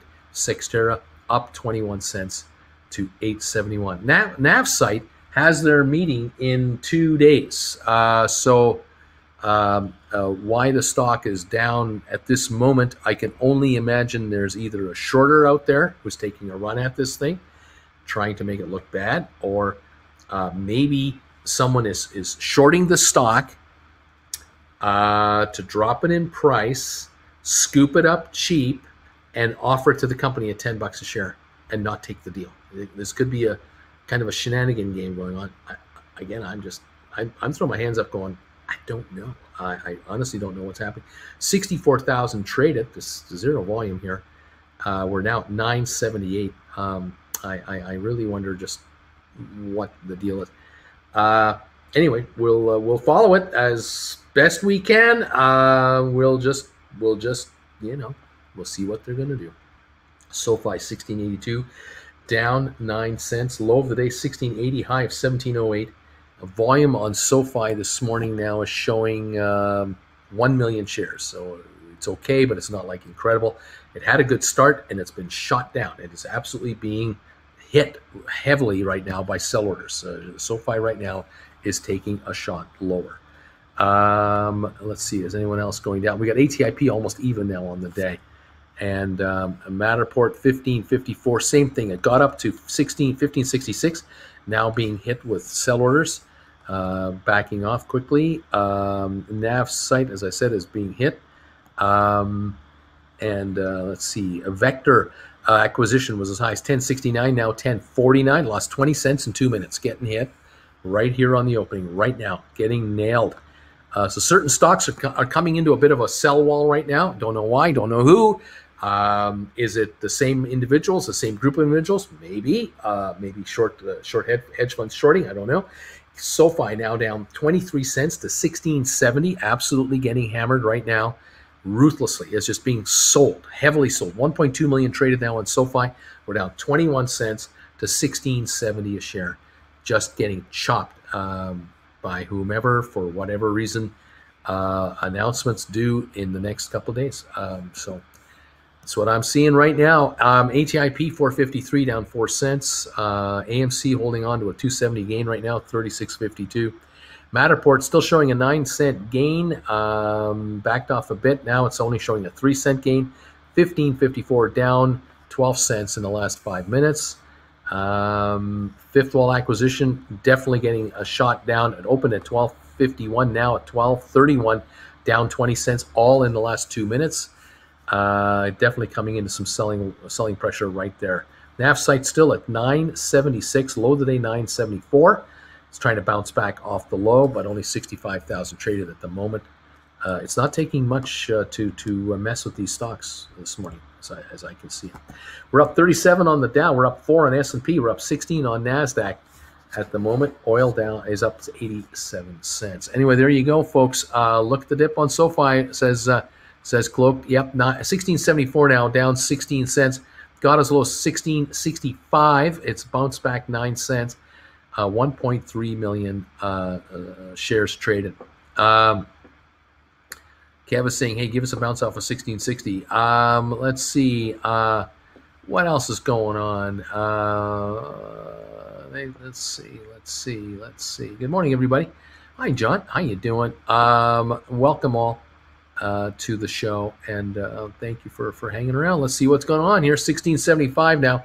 SoFi up a dime from the low of the day. Still down 16 cents. GameStop 163.11, holding a 198 gain. ATIP down 4 cents, and AMC up $1.91. Matterport at 1560 after dropping to 1545. It's bounced back right now. Fifth Wall still showing 1231, up 4 cents from the low of the day here, still down 24. Vector acquisition 1055. That's coming back from 1036. It just jumped 19 cents from this morning's low, so this is interesting how this is reacting. NAV site, I'm still showing 975 on 67,000, the low of 974 at the moment. That's what I've got on that one. Sixter up 22 cents, 872. The low was 856 on the opening, got up to 881. It's now 872 on 12,000 shares. That's it. 12,000 shares. IBM down 16 cents to break our hearts. Okay. All righty. There's where we're at, guys. Sometimes it's easier to see what's going on than other days. That's what we have. Anyway, thank you. Let's see. Let's go. Yeah, here at Wall Street Journal yesterday, AMC has had low attendance. Second COVID also affected ticket sales. Let's go. Come on, ME. What's the problem? Why the face, says Dave. Laughing out loud. ME 918 up 22, still holding a gain here. We got up to 939. That was the start of the day. We're now at 920 on 174,000 shares on 23 and me at this point. SoFi 1676 down 15 cents. at the moment. Volume over 1 million. ATIP down 4, AMC up $1.50, Matterport 1561, 23andMe up 24 cents. There you go. That's our early morning activity here, as we are trying to figure out what is happening out there in the marketplace. Okay, let's see here. Matterport 1561. Let's take a look at the Dow 30. What's going on with the Dow? Let's go here to here, and let's grab the Dow 30 and figure out who is doing what on the Dow right now. The losers are about 8 losers. The worst would be Amgen down $1.79. It's only 0.7%. American Express down $1.50. Visa down $1.15. United Healthcare down $1. Walt Disney down 63 cents. McDonald's down 45. IBM down 23 cents. JP Morgan down 18. Looks like Boeing down 5, and Merrick down 3 cents. Those are your losers. Your winners, your biggest winner, Walmart up $1.74. 3M is up $1.38. Goldman is up $1.38. Salesforce up $1.08. Apple up 94 cents. Chevron up 90 cents. Caterpillar up 73. Nike up 72. So it's not nothing violent happening on the Dow. It's nothing like really crazy. It's just right now it's a quiet opening. 27-point gain on the Dow. Not a lot to get riled up about. 4-point gain on S&P and a 16-point gain on NASDAQ. That's all we're seeing right now. SoFi still down 30 cents to 16.61. We were this morning at 17.08 in the pre-market. We were at 17.10 to 17.20 a share all morning. We've traded 1.7 million. We're getting hit here with sell orders. It dropped it to 16.58 just a moment ago. We're now at 16.64 on SoFi on 1.7 million shares. I don't have any news to tell you. There are financials coming out on SoFi the 12th, day after tomorrow. The company will start talking day after tomorrow. That's what I got here. Well, okay. GameStop 162.97 up $1.84. The high 164.07. The low 161.27. That's been the range on GameStop. So we're up just a bit. And 23andMe right now showing a 9.14 up 18 cents. Got as high as 9.39. The low was just set a few moments ago at 9.12. And we're still down in this neighborhood at the moment. ATIP down 8 cents. Matterport up a nickel. SoFi down a quarter at 16.66, 16.68. Low of 16.58. We've come back a dime from the low of the day on SoFi. We're now at 16.70. Recovered 12 cents of the loss right at this moment in time. That's what we have on SoFi right at the moment. The Dow up still up 20. S&P up 4, and NASDAQ up 20 points. All right. There you are, guys. There's your opening in plain English. Doing what I can. Chew Dog, Uncle Bruce, I read last night that IBM's upcoming split is going to create a new company. So to become IBM and the new company, this is good for us. Well, I'm going to say yes. For anyone who's an IBM shareholder, at the end of the day, this is a good move because the company wants to split into 2 divisions. I think one is a very solid cash-generating, dividend-generating machine, which is what IBM has been known for. And then the second company, I think, is the quick-growing, capital-appreciating, exploding company, which is the iCloud division. So you'll end up with probably, I'm just going to assume that you're going to end up with every IBM share. You're going to end up with an IBM share and a Kendra share. You'll have one of each, but it could be different. It might be that you end up with 2 IBM and 1 Kendra, or 3 IBM and 2 Kendra. I don't know how this is going to go down. I honestly don't know how this is going to split out. If they did do like a 3 and a 2, you've got 3 of one and 2 of the other, then of course the IBM stock might trade for like $30 a share, multiplied by 3, that's $90. And then the other 2 might be 35 each. and that's $70. Combine the two is $160.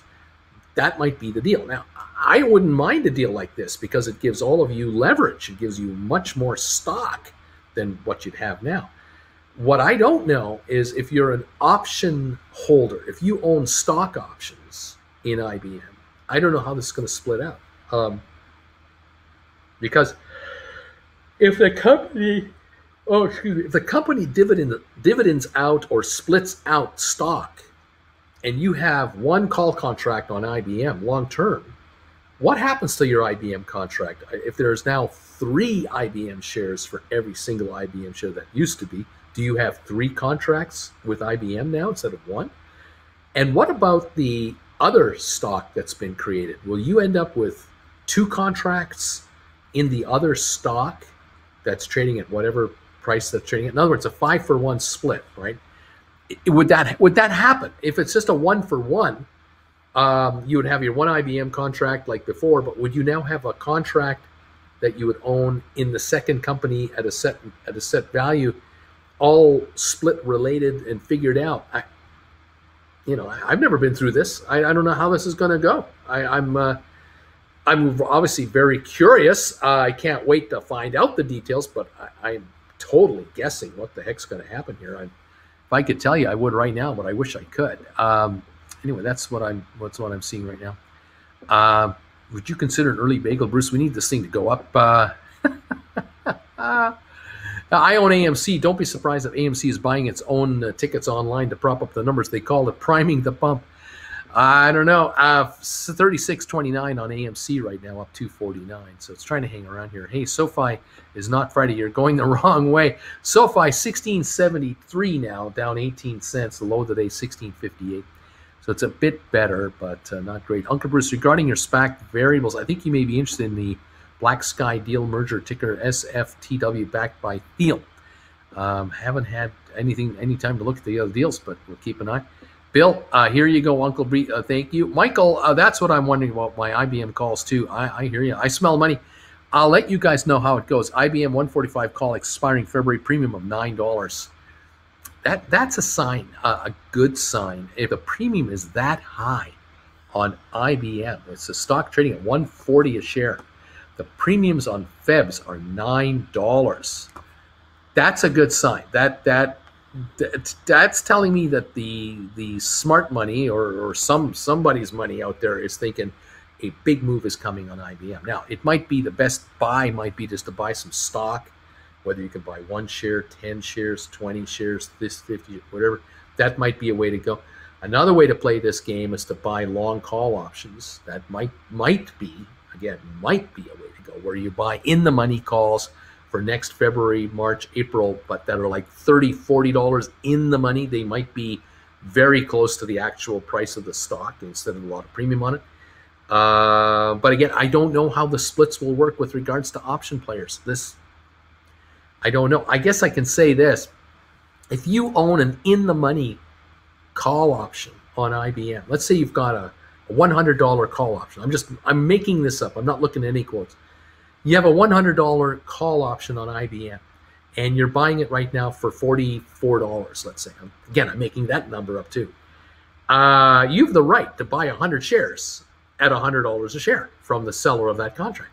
So if the deal comes out and it says you're getting 2 IBM shares and 1 Kendra share, or whatever it is, Kendra share, you might exercise your call option and say, okay, I'm buying this stock for $100 a share. I'll find the money because I'm being handed now 2 shares of IBM and a share of Kendra, and that combined is $170 in value. I got a $100 option here. Now, on the other hand, it could be that the announcement is made that you're going to get 2 of these and 1 of those, and that's $170 value. Or you're going to get 3 IBM, 2 Kendra, and that's $170 value. Again, I'm making this up, all right? But the reality is that the $170 combined value of the new IBM thing versus your $100 contract puts your contract $70 in the money. So IBM stock will trade now at $170 a share, waiting for the split date to take place. If you're an option holder, whether it's a in the money contract, out of the money contract, whatever the contract, you have the right to either exercise your option to get the stock or sell your contract into the market at what it's trading for. And if the perceived value of the stock is $170 because of this future split, once they announce it, the options will reflect a $170 stock price plus premium, perhaps depends how long your contract has to live. So if you've got an in the money $100 contract, you paid $43 for it, but the perception is that its value is $70 book value, and there might be a $5 premium value on top of that still. It might trade at $75 a contract. You paid $43 or $44 or $45 for it. Way to go. A nice return, right? You could also, in theory, buy that contract and then write short-term call contracts against that put as a poor man's covered call to try to generate quick money every Friday, as this goes on. But you're playing with fire because on the one hand, you're long 100 shares with one contract, but if you write a covered call or a call against this call, you're now negative on this 100. You're short on this one. So now you've negated your upside over a certain level. You have to be careful of this. You may want to just buy in the money calls. You may want to look at IBM in such a way that you pick up as many as you can get, as close to the at the money price that you can get. Again, long-term calls is what I'm talking about. So let's say February 2022, I'm throwing this as I'm now looking at an option chain. February the 18th, the $100 call right now is 41.05 to 42.70. You probably get it. Let's say you can get it at, let's say you can buy it at $42, just somewhere in the middle. Well, you're paying $42 for a stock worth $141.09. So that's 100 plus the $42. It's $142 combined value between the book value of the actual trading value of the contract and its exercise price versus the market price of $141. Now, if you were to buy a $145 contract right now, it would run you $675. If you were to buy a $140 contract, it's only $1.09 in the money. It is $9 a contract. That's $8 premium. So if you can buy the 100 at 42, not a bad deal. The 110 is about 32, 33. That's also a good deal. The 120 is going to run you about $23. So you're paying $143 for a 141. Well, if you can afford to buy the $22 call versus the $40 call, yeah, then for $2,000 or $2,300, you're controlling 100 shares of IBM. The 130s are about $15, so that's $145. Now you're starting to pay a premium. You're paying $4 over the value of the stock. So the 120s might be as far as you go, around $23. The 110s are about $32. That we're bringing in at $142. So if you've got $10,000 lying around and you can afford to buy three $120 IBM contracts at the 110s, you could pick up three $110 calls at around $32 a piece. That's $9,600 ballpark, just under $10,000. You now are in control of 300 shares of IBM. If the shares are valued out at $170 once this announcement is made and it's all clarified as how this split is going to happen, if the net result by, say, October of this year, this deal comes to you at about 170, well, these 110s will be worth 60 to 62 bucks each. You got three of them. You got 18, 19 grand worth of contracts that you paid 9,600 for. So there you go. There's a nice return between now and October on a very conservative company. There you have it. That's how I would perceive it. Now, you could theoretically buy $150 call contracts. Right now, these February contracts would run you about $475 each, maybe. And it's true, they would have a book value of $20 at 170 a share. Sure, they'd have a book value of 20. So that's 4 times your money or 3.5 times your money. Yeah, but you have to be dead right that 170 is the number. If the number is really only more like 155, The 110s are going to be worth then 55 a share, 57 a piece each, and you just paid 32 or 33 each. You've made a nice dollar on this, a really good return. Where the 150s that you bought are only worth $5 book. They might only be trading at $7, and you made a couple of dollars, but boy, you risked a lot to get it.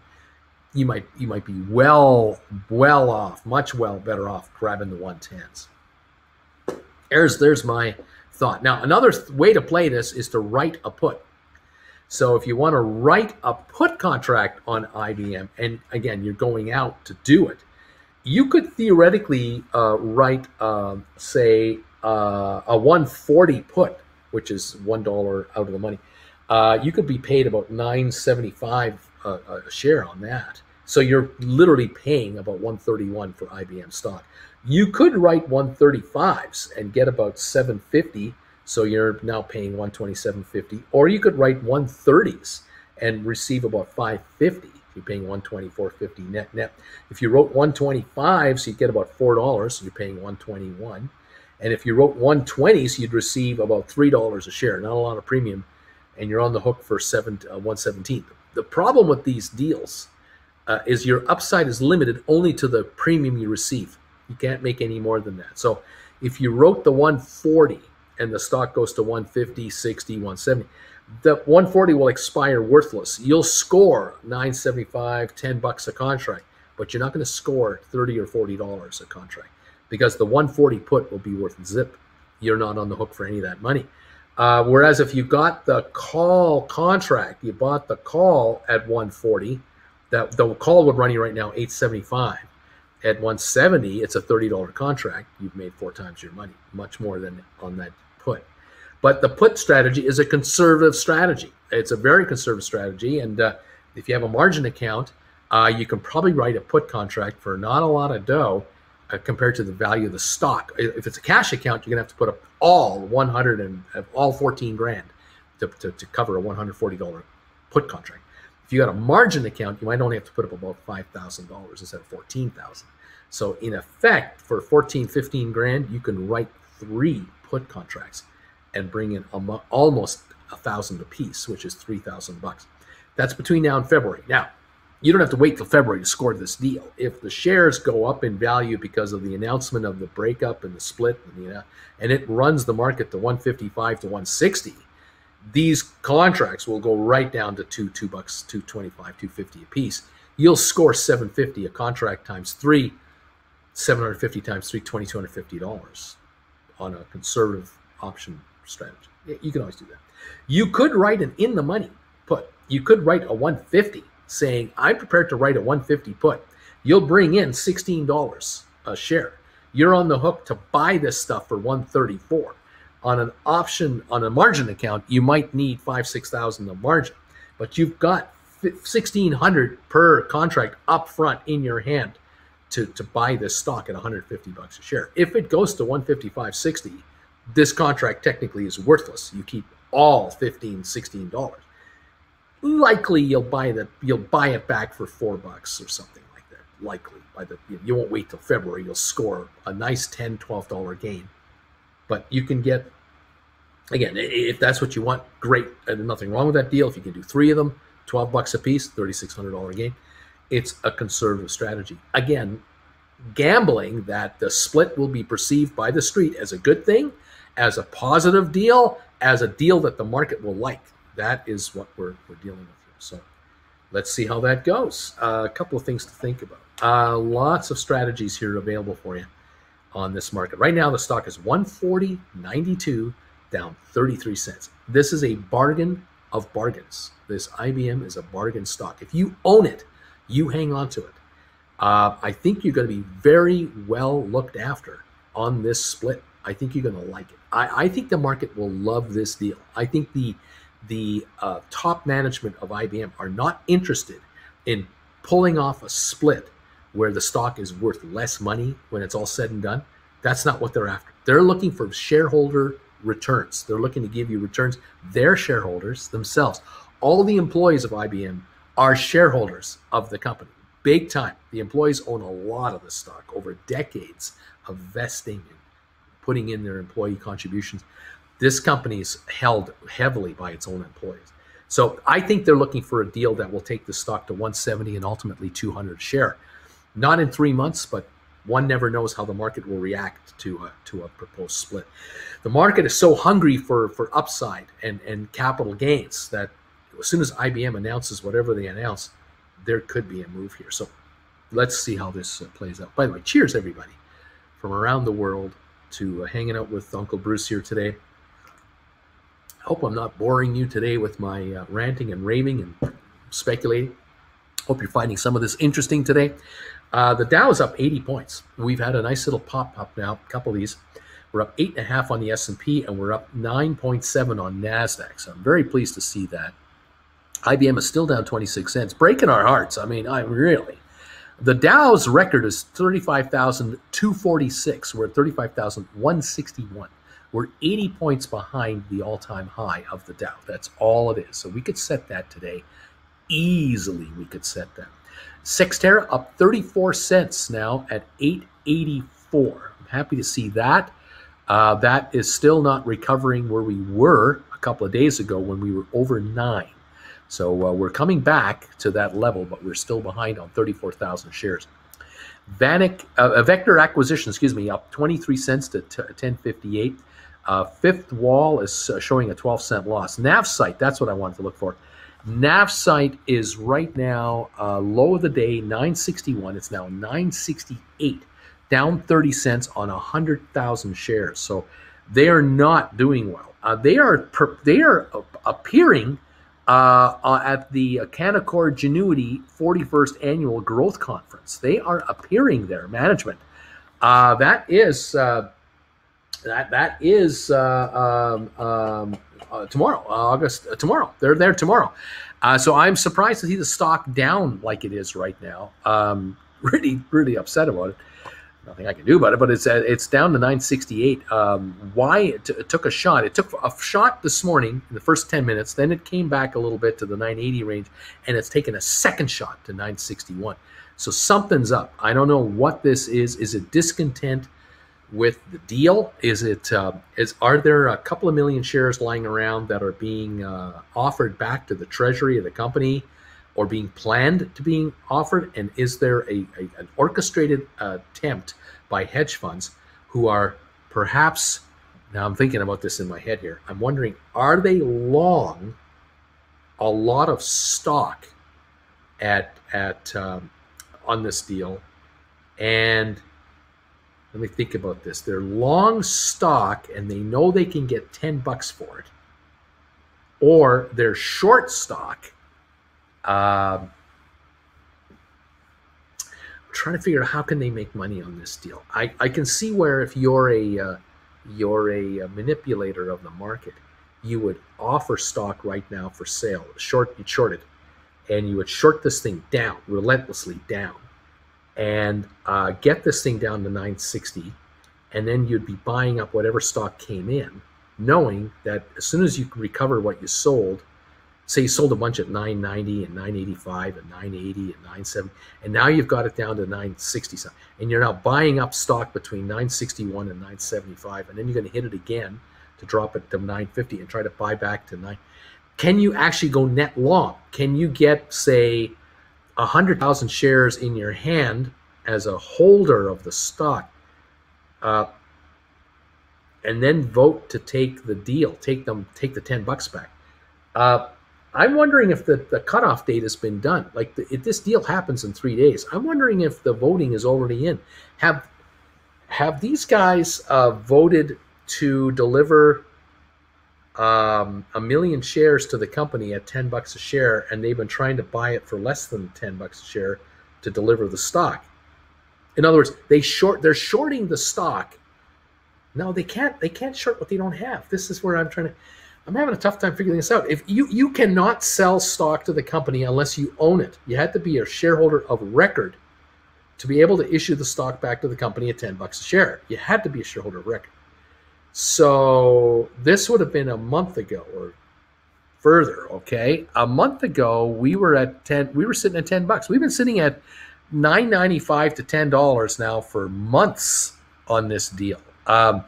back in February, it was at 11-ish, 1050, 1060. But as of about, let's say, April 14th, it was $9.99, like $9.99 on April the 8th. It was as low as $9.90 on May the 5th, $9.89 on May the 20th, $9.95 on June 1, $9.94 June 15, $9.99 June 25. I mean, it's been around this $9.95 to $10 range for months until today, when it's taken this shot down. So I kind of wonder, has a market maker basically been making the market at $9.95, $9.96, $9.97, $98, and they've bought and bought and bought and bought and bought stock? They're sitting on 5 million shares or 2 million shares or whatever the number is, and they've now pulled their buy orders completely out. They've notified the company, we have 2 million shares, and they're sitting there at $9.97 average, and they're offering it to the Treasury at $10 a share to take the money off. And they're not going to buy anymore now. I've done all the buying I'm going to do. I have no need to buy anymore. I'm just going to take my $10 off the table and say thank you very much.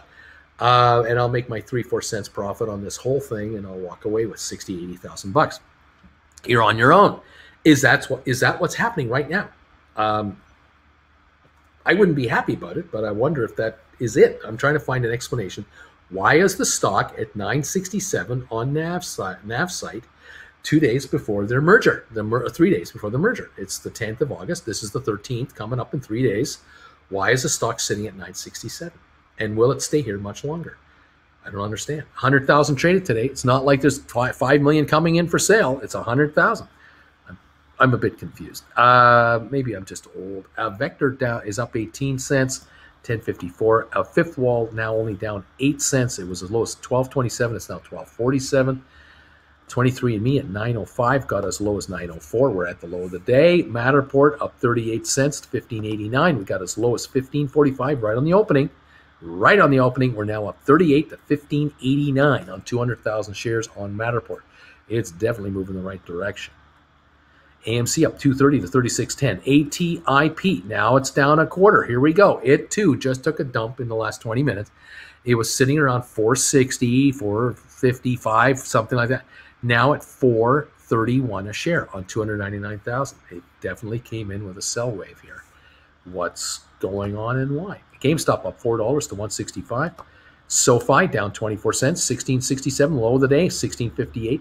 And we hit it this morning, the low, came back, got up to 16.81, back now to 16.67. So still under pressure. Robinhood down $1.83 to $55 a share. So got all kinds of stuff going on here. I'm not sure how to read it all.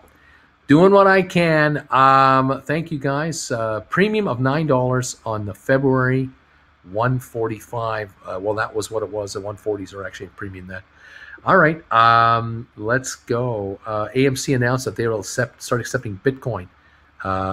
We'll see how that goes. I didn't realize IBM X dividend date was yesterday. Let's see. What else is going on? Just got 2 more SoFi $15 calls for January 22 for 420. We're now $1.65 in the money on those. Let's see. GameStop 166. It did touch it. Let's see what else.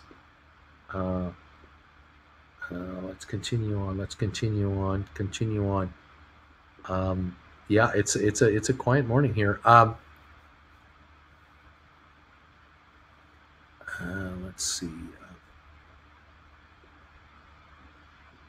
Good morning, Ultra Bruce. Should I roll over my $140 September 17 call for 110 February 18 due to losing time premium? Okay. First of all, you got to be talking GameStop, right? You got me confused here. You have a $140 September 17th call at $110 to 18. I don't understand what's going on here. Due to losing time premium. 149.17 with the 218. I don't understand what you're telling me here. You're kind of you're not giving me enough info. I'm having a tough time figuring this one out. Let's see. Is anyone experiencing holds on GameStop and ATIP? 165 on GameStop, up 399. In the high today, 166.90 on GameStop here. Let's see. Let's see.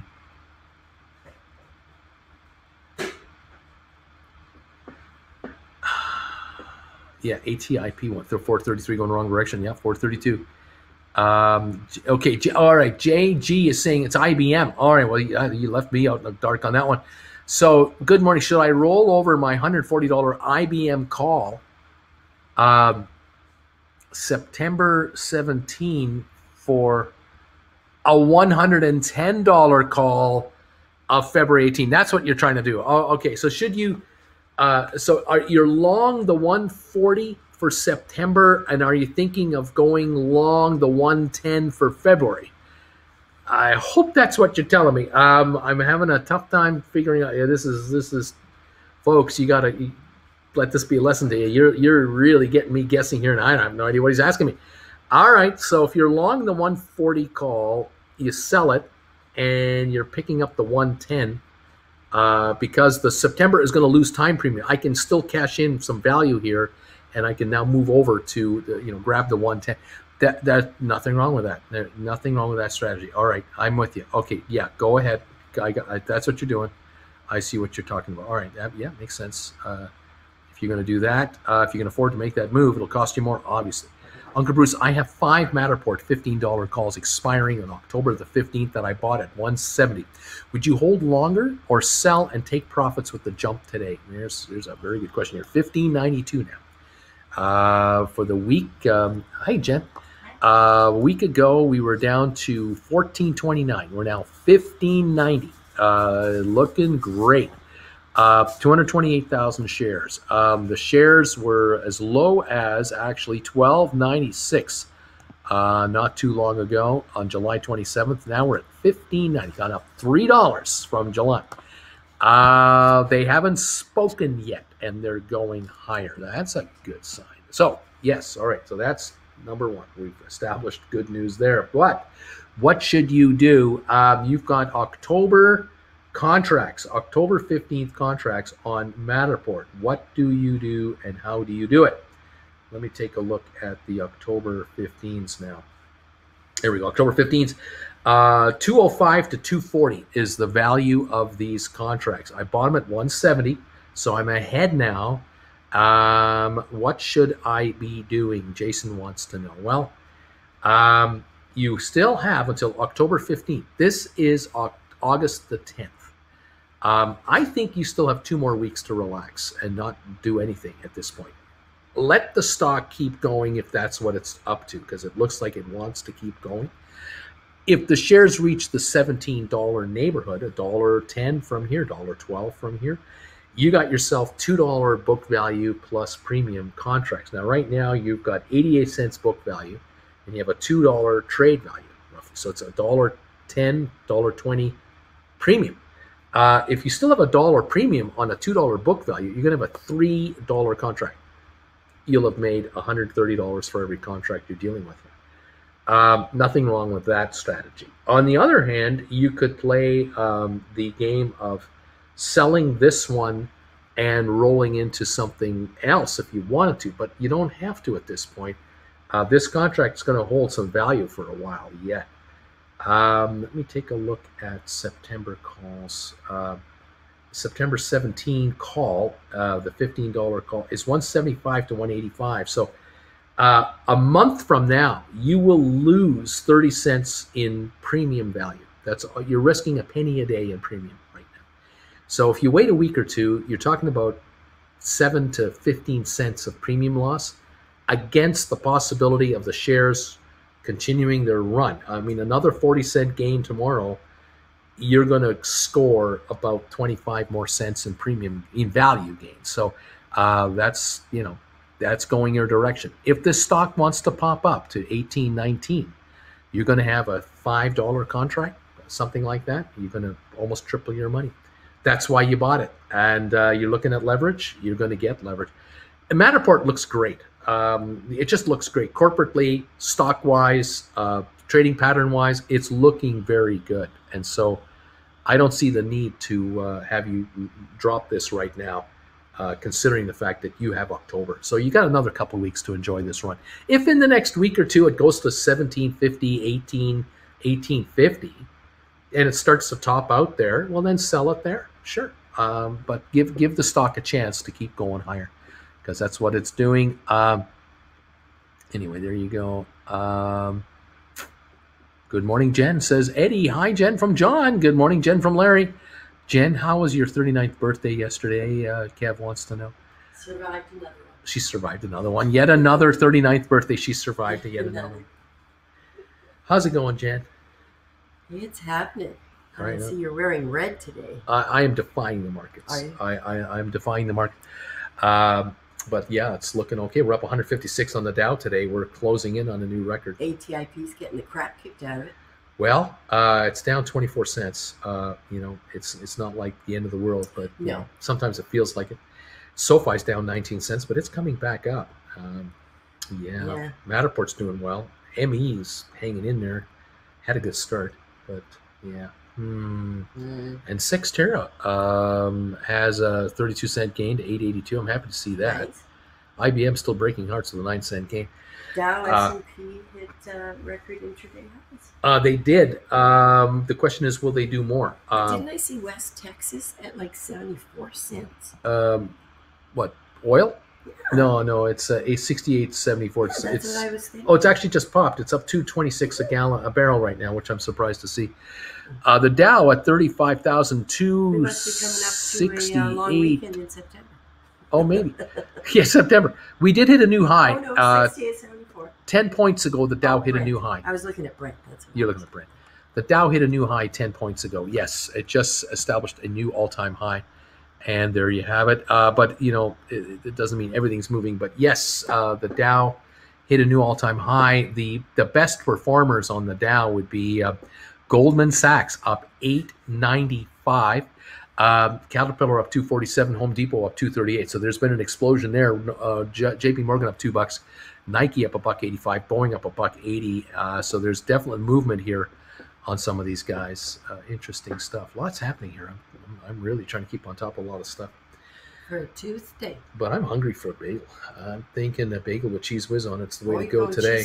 That's what I'm thinking. Yep. I'm thinking the old Canadian Cheese Whiz, baby. Super toasted. I can do that. Okay. That's my last Costco bagel. My last one. Yeah, we're back to the local bagels after this one. Oh, man. Look, should I sell my AMC on this run up? The CEO is selling his, said on NBC today. Where is it at? AMC 35.56, up $1.76. So you gotta, you might want to write call options against this, buy put options. If you got AMC, you want to write calls on it. Maybe you want to write 45s or 50s and take some premium if you can. Thanks, Uncle B. Says Jason, you're welcome, Jason. Hi, Jen from Sharon. Hello. And Erica says hello and happy birthday. Fantastic, everybody. Yeah, it was Jen's birthday yesterday. GameStop 164 up 287. Matterport 1587 up 35 cents. 23andMe holding a 1 penny gain. We have some stocks having a really good day, some stocks going down today. Robinhood down $2 now. Vector up 12. Navsite still down 30 cents to 968. The low was 961. We're now at 968 on 114,000, and they're presenting in a couple of days. I don't know what to make of this. IBM down only 4 cents. It is coming back to the break-even line here. The low of 140.34. We're now 141.22. So IBM is definitely coming back on. The Dow still up 153 points. Sixtera is up 31 cents to 882. Vanik up 12. Vector up 12. 23andMe 896 up 1 penny. Matterport 1592 going up again. Robinhood down 243 to 54.40. SoFi down 26 to 16.65. GameStop up 328 to 164.41. And it did reach GameStop 166.90. It did get there. but we are not yet holding that gain. 164.41 up 320. ATIP still down a quarter at 432. The low was 427. We're a nickel better on 392,000 shares. Very quiet.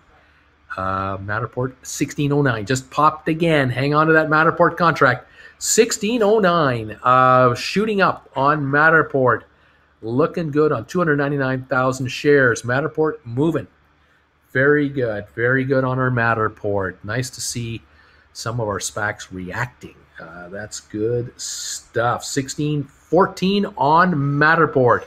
Up another nickel. We're on our way with Matterport. All of you hang on to your Matterport. Here we go. Thanks, Uncle B. Hi, Jen. Wee Moon. Good morning, Jen, and happy birthday. Thank you, everybody, for all your kind words. 1616, 1610, 1616 on Matterport. Looking good. Really good. What's moving it? I don't know. Am I happy? Yes, I am. I'm pleased to see it. It's going to be a winner, I hope. And let's keep her running. No news today. No announcements. I got nothing. So it's moving up on its own here on whatever the story is. Matterport releases second quarter financials Wednesday, and they're at the Canaccord Genuity Growth Conference on the 12th, Thursday. So they're busy this week. They're talking up the stock. They're out there. Same with Cyxtera. They're talking up the stock. Yeah, we're watching everything. Down 240 on Robinhood at 54.43. SoFi down now 20 cents at 16.71. That's bounced back from 16.58, so we're 13 cents better. GameStop 164.59 up 346. ATI Physical Therapy down 27 cents to 430. The low was 427. AMC still holding a 182 gain. Matterport now 1602, jumping around a lot here. 23andMe $9 up 3 cents. Fifth Wall down 3 cents, coming back to break even. Fifth Wall was as low as 12.27 this morning. It is now 12.52, so it's coming on right now. Vector up 17 cents. NavSite still down 30 at 968, up 7 from the low though. Still under pressure. 116,000 only volume. Cyxtera 882 up 31 cents, holding the most of its gains here on 37,000. No volume. Just amazing how dead quiet it is. IBM up 18 cents. The heartbreaker is moving higher. Alrighty. Wow. Watching all of this. Matterport back to 15.95. Reached a high of 16.18. Took a shot to 16.18 in a hurry. What caused it? I don't know. 15.98 now. I was down to 15.95. Back to 15.98. Watching activity. Just a lot of activity here on some of our stocks. Thank you all. Welcome to the show. Wow. We as Matterport happy through 16. So Uncle Bruce, we should take the SoFi pre-market getting above 17, dropping to the mid-16s as a pattern. Seems to be the case. I don't know. Papa Gamer. I wish I could be more specific for you, but I can't. It just is doing what it's doing.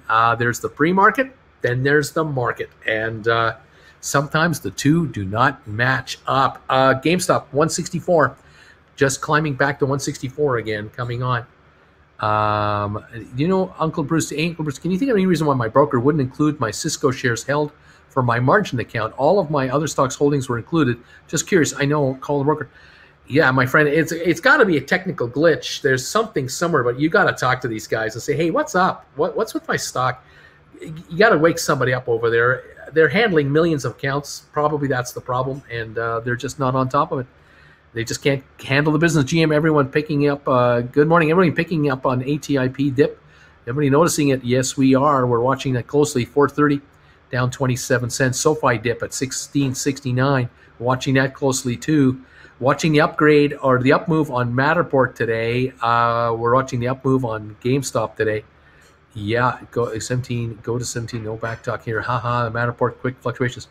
It's something. It is what it is. There's a lot of speculating going on with these Genuity conferences coming up. What's going to happen?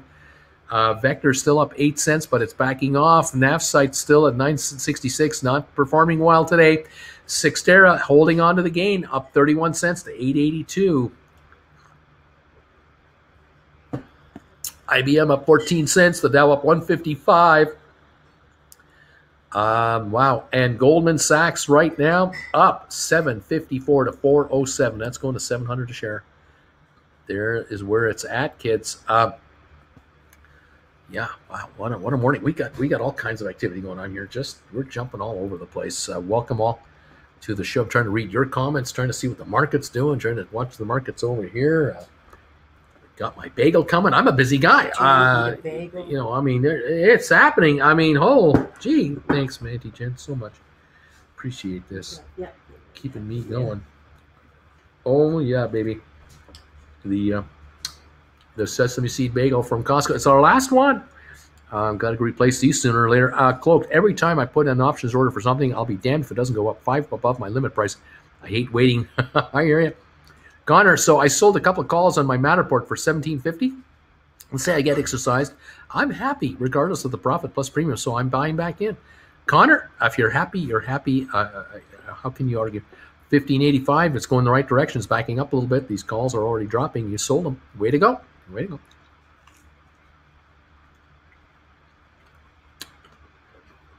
Stock goes up to 17. You're happy.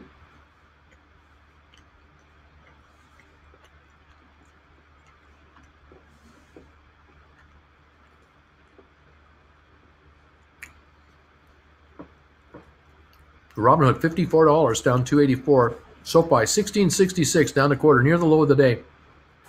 GameStop just backed off a couple of bucks, 162.38. Little sell wave coming through.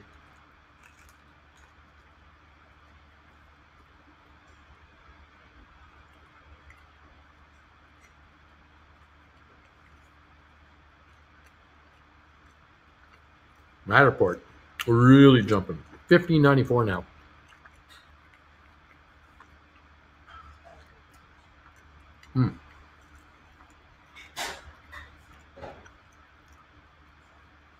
Vector still holding a gain, but only 4 cents now.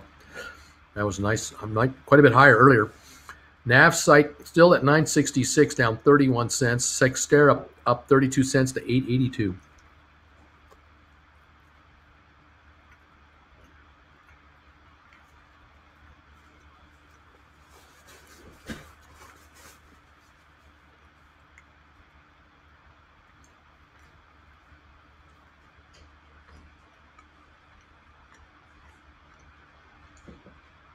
Oil's at 68.75, up 225. Can't tell you why. Don't know why oil popped. Something going on.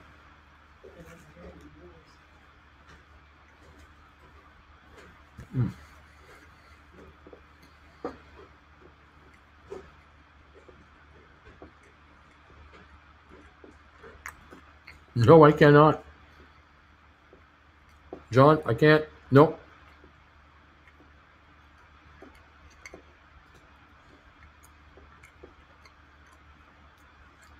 Way higher than this. Way higher than this. I thought we had an understanding that ATIP would go up and only go up. I thought we had an understanding. That's what it's supposed to do. Someone didn't get the memo somewhere? I don't know. 53.71 on Hood. Robinhood down 312. SoFi now 16.58, dropping again. GameStop only up 97 cents to 162.10. ATIP 422 down 35 cents. AMC up $1.16. Matterport 15.94 up 43 cents.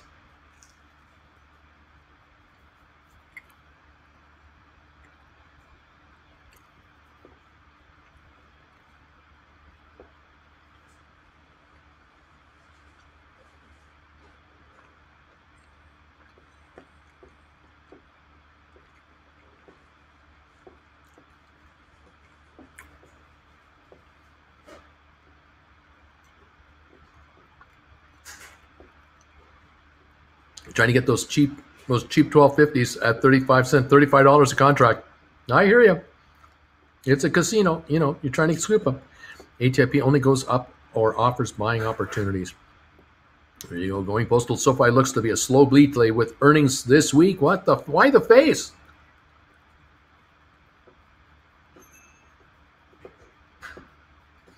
To quote Caddyshack, Well, we're waiting.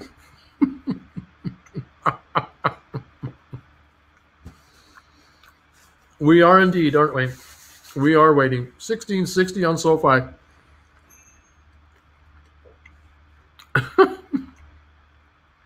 $421 on ATIP. Oh man, oh man.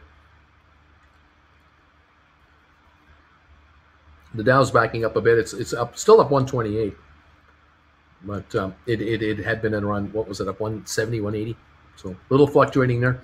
S&P up 4, Nasdaq down 57 points now. It's funny. Yesterday Nasdaq was up, everything was down. Today everything's up and Nasdaq's down. So go figure. Apple just dumped. Someone's saying I need why the face emoji.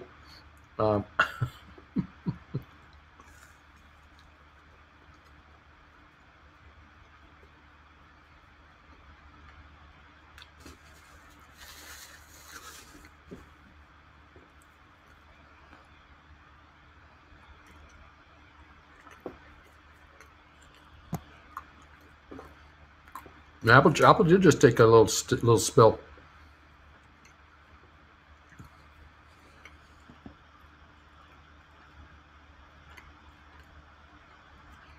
Only lost 14 cents, but in a hurry.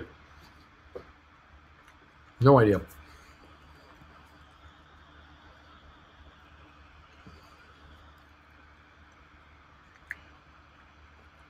Microsoft down $1. It's taking a bit of a dip too.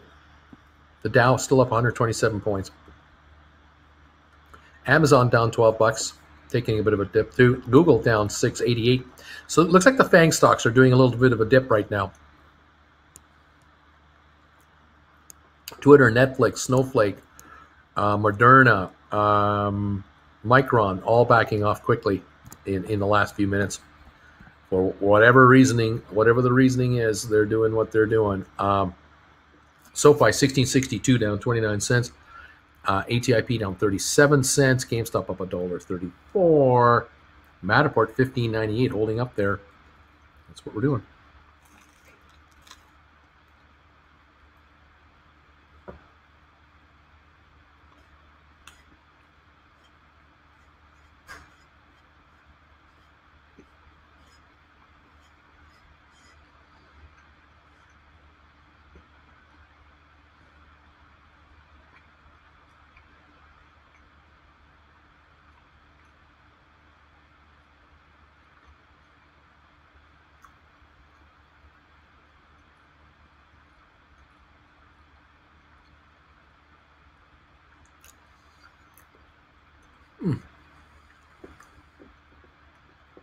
Bruce, you got to chew that bagel faster, man. We need help.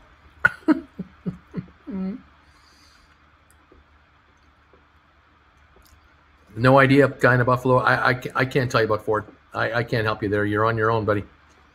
All by yourself. More chewing that bagel to make the stocks go up, please. The whole market is selling off to get into the MT, into the Matterport. $16 on Matterport now. Everybody wants in. Okay.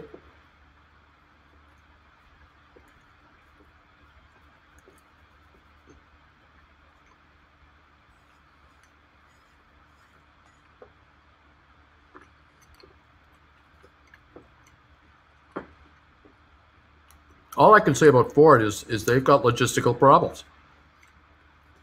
Chip problems. And they want to create electric cars. You need a lot of chips. And Tesla's having troubles with chips, and they know what they're doing. They build electric cars, and that's all they do. Ford, they're trying to ramp up into production. They're going to be spending a lot of money to set up.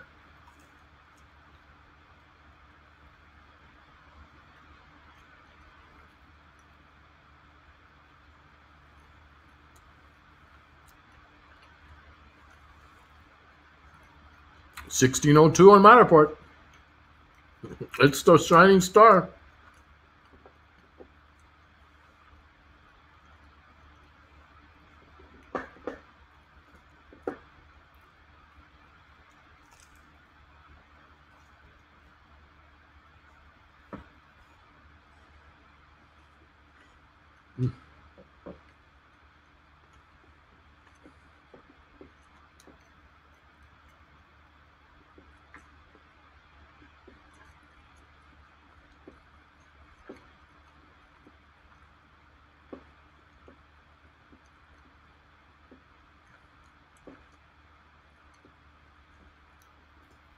Sextera, 894 now, up 44 cents.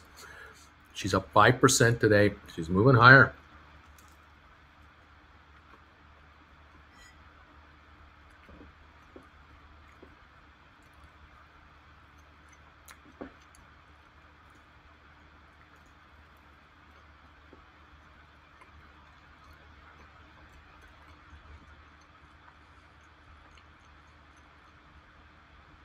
Nice to see Sextera coming back to 9. We haven't seen 9 since July 30th.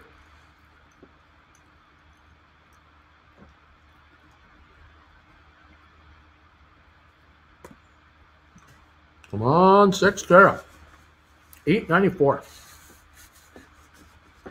High of the day.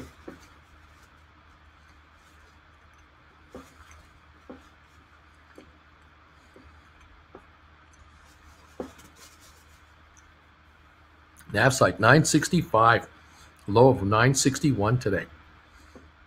Not getting excited today on this one.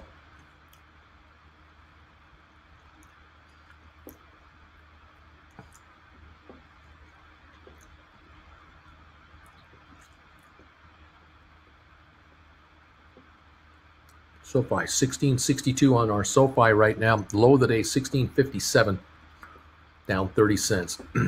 SoFi volume today 3.6 million so far.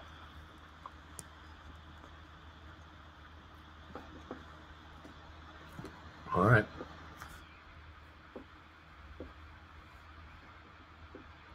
Why? They're doing show and tells. They're exposing their company now. They're starting to promote that stock.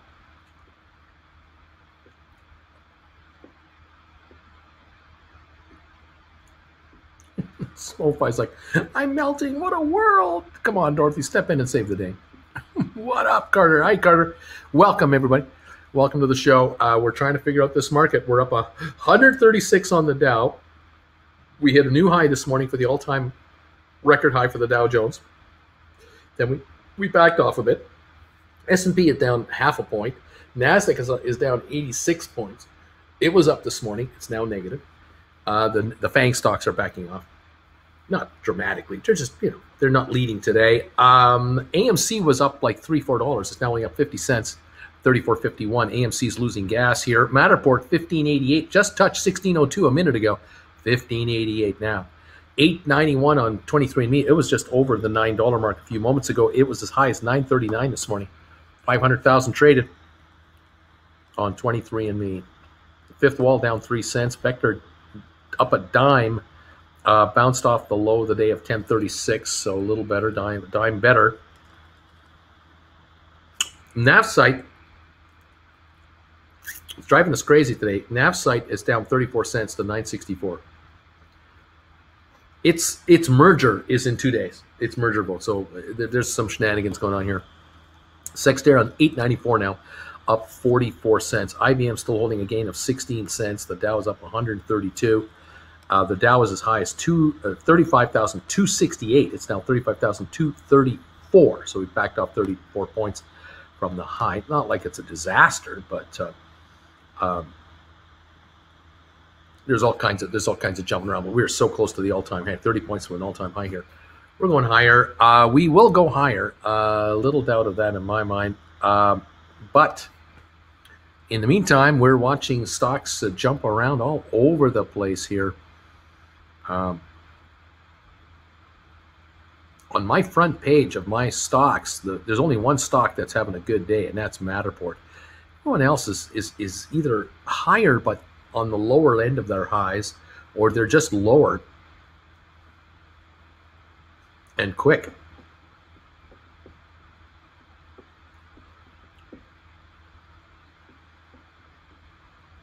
When was Rocket Lab going to be Rocket Lab? Vanik is going to be merging on the 20th of August, so that's 10 days from now. I think that's next week Friday is the shareholder vote to become Rocket Lab, and then probably on the Monday morning, probably going to start trading as RKLB. Everybody hit that thumbs up button for Bruce. That would be a good idea. That would be great. 421 of you have done it. 421 thumbs ups have come in. Thank you, all of you, for this. if you can get me to 500 thumbs ups here, that would be really cool. Hit that thumbs up button for us. Try to tell the market to tell YouTube to bring more people here. We'll follow these stocks together. See if we can get more followers of our stocks in here.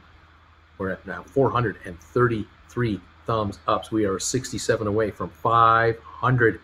Thank you. 434 now, and they're coming. Thank you so much. 434 thumbs ups and climbing. 437. Thank you again.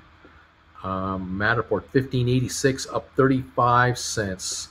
23andMe 883 down 13. ATIP still down 30 cents to 426. 438 thumbs ups. Thank you, everybody. GameStop up 68 cents. SoFi down 32 to 1660. Robinhood down 267. It's not a bad day. It's just you know, a little bit of red here and there. We had a crazy, very good day yesterday. Everything was green yesterday. Up to 500, 450 thumbs ups. Thank you, guys. We're only 50 away from 500.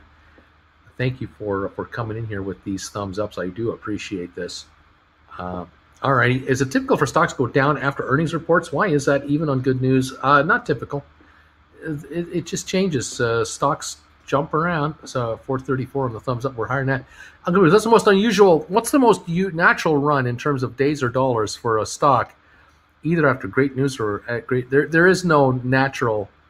There's nothing natural about this market. Ever. Every market is a different market. In the 70s it was different, the 80s it was different, the 90s, the 2000s, 2010s, 2020s. It's always different, and it's different every quarter, different every stock. There is no rhyme or reason to this. It is human emotion that drives prices of stocks. That's all it is, human emotion. Beach Boy, hey, give that man a thumbs up. Thank you, Beach Boy. Sexy Sixtra might go to 9. Wouldn't that be nice? Moderno's up. Is that because we need boosters? Maybe. Rita, all your SPACs went down after the merger. Maybe I should wait on the 2 I didn't buy and get them really cheap, like FWAA and NSH. And I hate averaging down. Well, you know, Rita, it's the markets are the markets. Sometimes they all go up, sometimes they all go down, sometimes some do, some don't. Other companies outperform other companies. You can generalize it all you want. You can try to analyze it all you want, but reality is reality. Markets go their own way. Stocks go their own way from time to time. Sometimes there's a uniform sell-off, a uniform buy-in, and other times they're just like herding cats. They're all over the place. You just got to make up your own mind what kind of works for you. But these SPACs that I've talked about are not one-day wonder flips. I look at these as investments.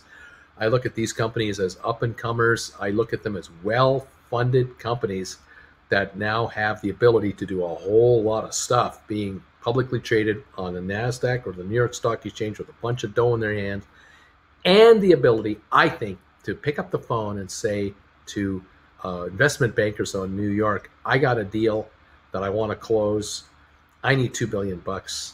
I can vend this entity into my public company, and that will lift my shareholders' value dramatically. Want to do a bond offering or a senior note offering, and the banker will go, give me 10 minutes, because I can find cash so easy right now. I can find $10 billion at the drop of a hat. How much you need? Only $2 billion. That's it. You don't need any more. No, it's only. Give me 5 minutes, and these guys can raise this money, cut deals, close deals, announce deals, and they will. They all will. But Rita, you got to decide whether you want to stick around for the ride or gamble on holding the one at the right time. And that's a losing game if you're going to try to gamble that one. But hey, it's up to you. It's your money. It's not mine. Uncle Bruce, I sold 3 Sextera $10 puts yesterday for August the 20th at 154. I kind of feel bad to whomever I sold them to. Don't worry about it. It's all right. You're making money. You sold them, and the stock's going up, and you're doing just fine. Don't worry about it. They won't feel sorry for you if the stock goes the other direction. So there you go. ME is falling, says Kev. 876, down 20 cents. Guy in a Buffalo, gotta be in to win. That's right, Carter. Wow, I was wrong. It's actually down level. I can't read. What's cooking today? One day wonder flips, laugh out loud. Uncle Bruce has the best terminology. Rita, well, Uncle Bruce, I am a long-term investor, but I like to make correct choices when I get it. I hear you, Rita. I'm with you. I love buying stock well, for a client. I love that when I bought stock for a client, 15 minutes later, it was up 15, 20 cents already. The next day it was up $1 a share. Oh, I love deals like that. But I also knew that those are few and far between. You just have to pick your spots, take your position, and just sit tight. You gotta become Warren Buffett. You gotta wait out your returns, and the patient will win. John, today is a day to shut everything down and go to the beach. There you go, Michael. Technical analysis on stocks is like astrology for stocks. Change my mind, Bruce. Yeah, change your mind. All right, we're up 132 on the Dow. We're up 279 on the S&P. We're down 62 on the NASDAQ right now. Matterport 1593. We're still up 42 cents on the stock. It's one of the only ones performing. AMC is still up 30 cents, but barely hanging on. Everything else is red. I got Robinhood down 266, SoFi down 24, which is better. I've got GameStop down 52 cents, not a big deal. ATIP down 29 cents, which is better. AMC down 22, Matterport up 41, 23andMe at 876. Fifth Wall down 8 cents, but it's been climbing. Vector up 13, which is climbing. NavSite down 33, which is kind of flatlining. Sextera 8.99 on Sextera. The high of the day right now, we're threatening $9. 52,000 shares traded. That's all. 52,000 shares. We're up 49 cents. Sextera will take no volume to run this thing. It will take nothing to run it a couple of bucks, and it will happen. When these shares can trade so little and move this much, you get any kind of a buy wave coming in from awareness, an analyst report, any kind of a rumor, any kind of a deal. These will pop $2-3 a share. I mean, every one of your SPACs is capable of popping $2 to $3 a share in an hour at any time. That's how thinly traded some of your stocks are. You guys are not yet known as household names. Are going to be, and some of you are on your way to be, but you got to just sit back and patiently wait this out. This is the hard stuff. This is the hard stuff to do. Very difficult to do. Anyway, any thoughts on Prior Maiden was asking Rita a question. He asked us, I heard there was a recent story of 900,000 borrowed shares in GameStop. Someone to update me. No idea. Good morning, all you beautiful, beautiful people, says Deanna. Good morning. Going postal. Yeah, but beginning to wonder if call contracts shouldn't have been bought in January 23 instead of January 22. Time is ticking fast. I still lost with your options. Which class should I listen to? I bought the second one, and it didn't help much. You may want to watch the first one. The first one is the basic guide to how options work. You may want to do that, read it. John Ben, how can it be down when the Dow is hitting highs? I mean, it's possible. Aftermoon. I sell all and wipe my hands of this rat race rig market. This is crazy. My stocks like to pop, says Giotti. Michael, technical analysis has real application, at least in an attempt to games trading bots. Jim Simon's built an algorithm that has to boil down to technical analysis for the trade, but who knows? Pyro Homani. Uncle B, I'm interested if you have thoughts on mRNA2. Do they have value beyond COVID? Is COVID enough? I don't know who mRNA is. Is that Moderna? I don't even. Is that who is it? Who is mRNA? I don't think I have. Do I have a thing? Yeah, I do. I have mRNA right here. I got Moderna on my screen, down $27 today at $4.56. Moderna has been around a while, and they've been an up and comer. But this COVID thing has taken them to a whole new level,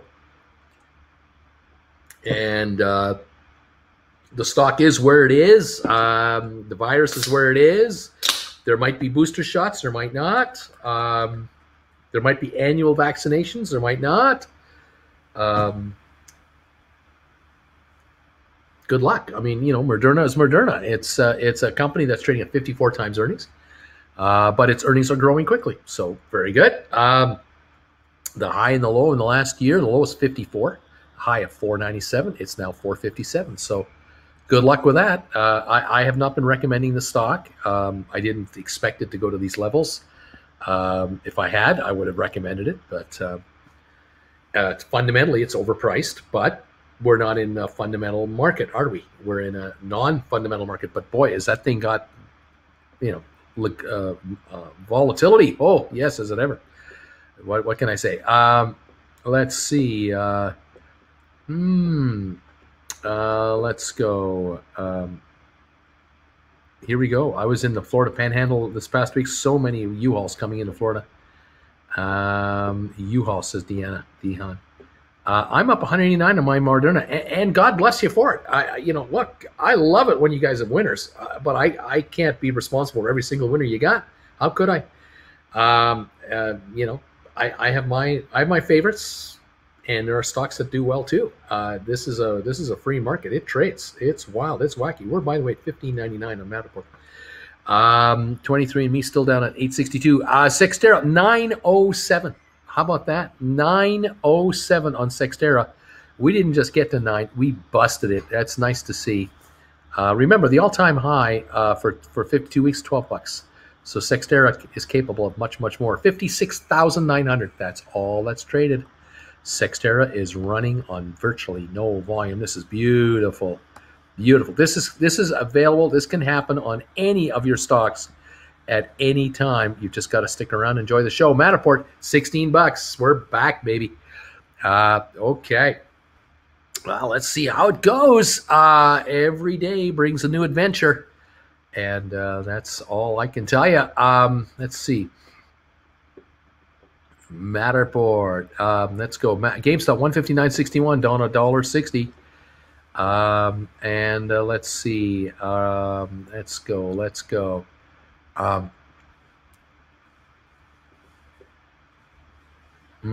It's funny how that works. Everyone's bashing Florida and our governor, yet they all want to come here. So here to something up the state that they didn't let the other ones let. Well, maybe a bunch of Democrats are moving in, and they'll have a different governor shortly. Who knows? Maybe that's what it is. I don't know. I just say it. Anyway, let's see. Bruce, you are the muse to our trading success. Hey, Uncle Bruce, can you explain how options work? Laugh out loud, damn it, Jim. Michael hurts from laughing so hard. Carter got $6 stocks to bet on. I remember Moderna was $20, and was thinking about it. I can't catch them all. That's true. You can't catch them all. It is what it is.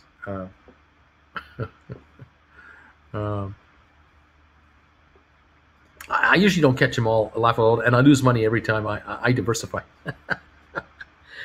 Where are we at here? SoFi is down now 20 cents. It's at 16.71. It was as low as 16.56, so it's come back 15 cents.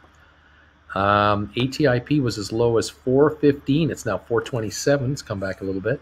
Still down 30 cents, though. AMC holding a 58 cent gain. Matterport, 15.94. 23andMe is still at 8.58. That is about the low of the day, unfortunately, on 23andMe. Fifth Wall down 2 cents. Vector down up 9, holding on. Navsite 9.64 down 34. Sextera down 9.23, up 73 cents on your Sextera shares.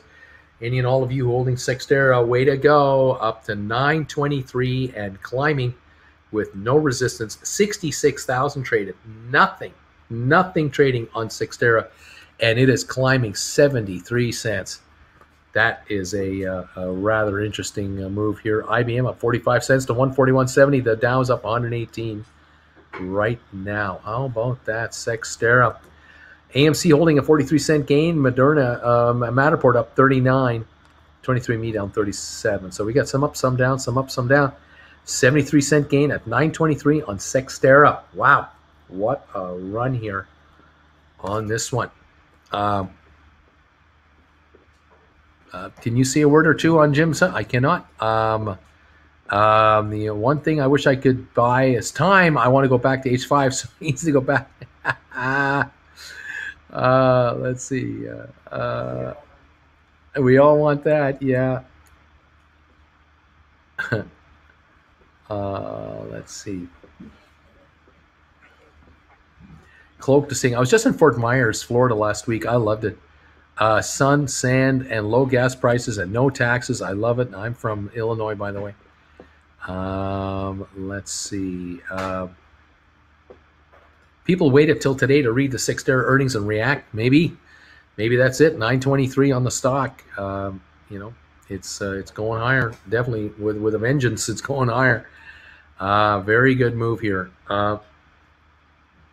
Matterport 15.89 up 38 cents. AMC holding a 37-cent gain. Robinhood still down 223. SoFi, it's now down only 16 cents. It's now at 16.74. It's coming back almost 20 cents from the low of the day here. So SoFi definitely coming on.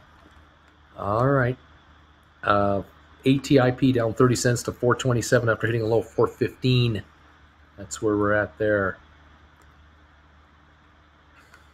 Sextera. Yeah, 923 on Sextera, 67,400 traded. Wow, that's amazing to me. That's amazing to me. Okay, all right. Let's see what else are we going on here. Germany's train drivers plan to go on the nationwide strike over wages. There you go. Powerful unions over there.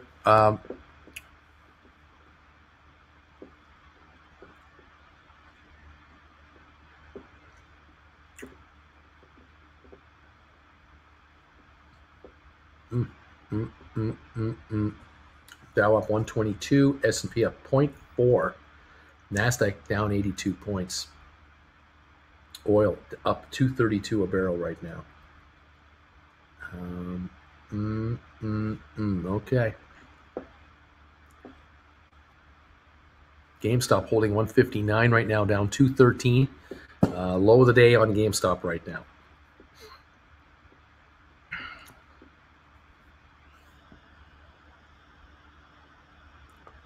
Okay.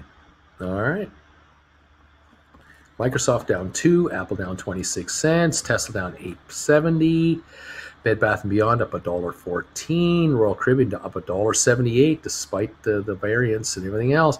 Amazon down $15, Facebook down $1.60, Google down $5.80. All these FANG stocks are under pressure. We're up 8.61 on Goldman Sachs, going higher. American Airlines up 53 cents to 21.09.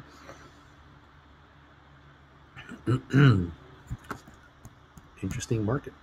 Interesting market. Okay, there we go. Okay.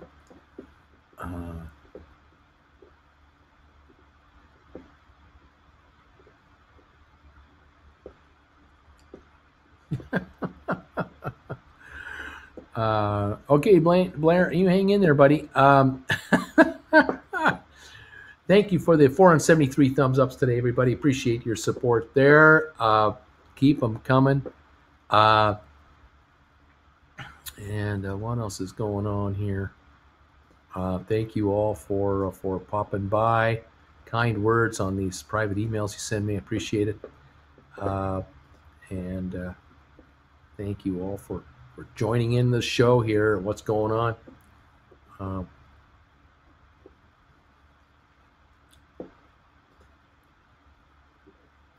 Following these markets. Oh my, following these markets.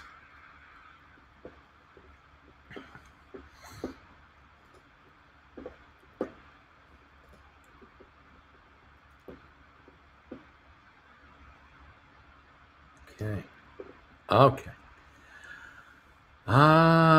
Let's see. I love that Sextera is running, and I already have two 1250 call contracts for January. I was trying to average down with two more. I'm leaving those 35-cent calls in to see if it comes back to me. Right on. Just spent $180 to roll out of ATIP, $10 November to 7.5 February. That's a good move. Better insurance to make some money. Cost of learning. Have a good one, Uncle B. Yeah, that's a good move. Moving into 750s on ATIP, you're coming much closer in. Good. Okay, let's hope this makes a good move. And you've given yourself more time. I like that. Anyway, there we have it.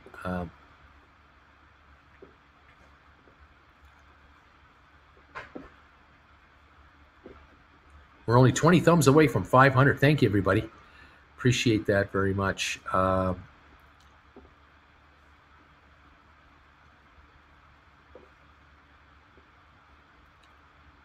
Okay. We've got Matterport sitting at 15.88, up 36 cents. We have 23andMe, unfortunately, down 40 cents to 8.56. Vector up a dime. Navsite still, it's 963. It's not changing. And Sextera 923. It's just flatlining here now on 84,000. 923 a share. It's just sitting there. Can't make anything of it. Up 28 cents on IBM. Breaking our hearts. And Navsite, yeah, 961 low. 963 last trade on 161,000. Very quiet here. GameStop 158.63 down 250 at the moment, and 428 on ATIP. We're bouncing up a bit from 415. Not a heck of a lot, but just a little bit. All right. Dow up 126. Nothing going on. It's a quiet one this morning. Okay. All right. Thank you, guys. Okay. Let's take a look at headlines here. What is going on?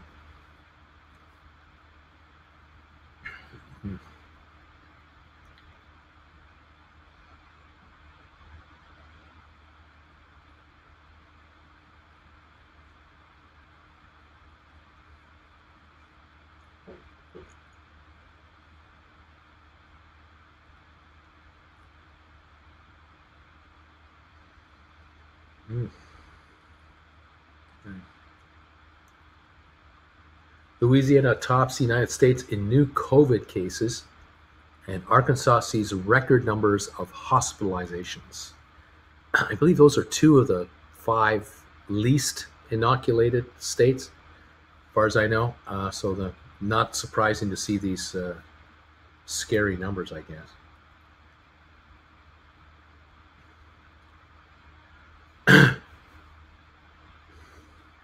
Louisiana apparently has vaccinated 38% of their residents. They now have 5,380 cases on Monday, and that's up 84% from 2 weeks ago. Hospitalizations are up 124%. Deaths are up 221%. Florida, hospitalizations are roughly equal to where they were in their previous peak last summer. Case numbers recently set fresh records. Texas, 9,500 patients are currently in hospitals. We had 4 people die in the interior health yesterday. Wow, we had 4 people die in interior health here yesterday. Wow. Let's see. When I say here, I don't mean Creston. Not at Creston, just the interior. Yeah, well, the interior is huge. Yeah, that's right. In America, 50% of Americans are now fully vaccinated. 50% of eligible adults who can get the shot are fully vaccinated. So 50% is the magic number to equal the average of the country. Interesting. Yeah. The Pentagon said on Monday it would require members of the U.S. military to get the shot by the September 15th. Automatic, no questions asked.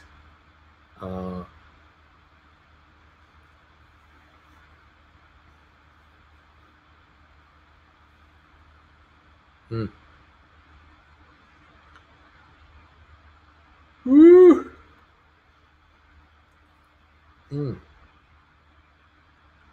Stats are just mind-numbing. They're just mind-numbing, these statistics. Absolutely mind-numbing. Let me go back. Yeah, that's right. Each of these stats, these are actual people. That's the saddest thing about it, that, the problem here is we're dealing with actual human beings. And that is so unfortunate. All right. Let's see now what we can do here. Okay.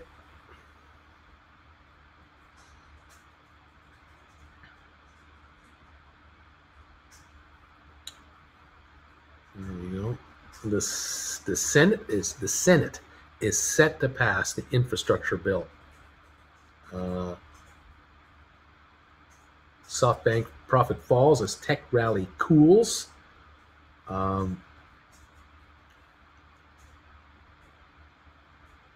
Chinese bond swings threaten global debt investors.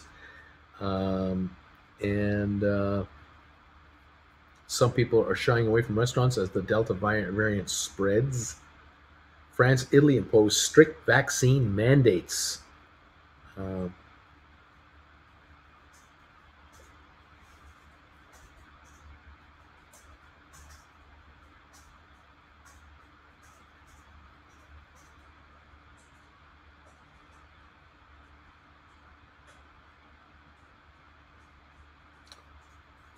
Yep, yep, yep, yep, yep, yep, yep, yep.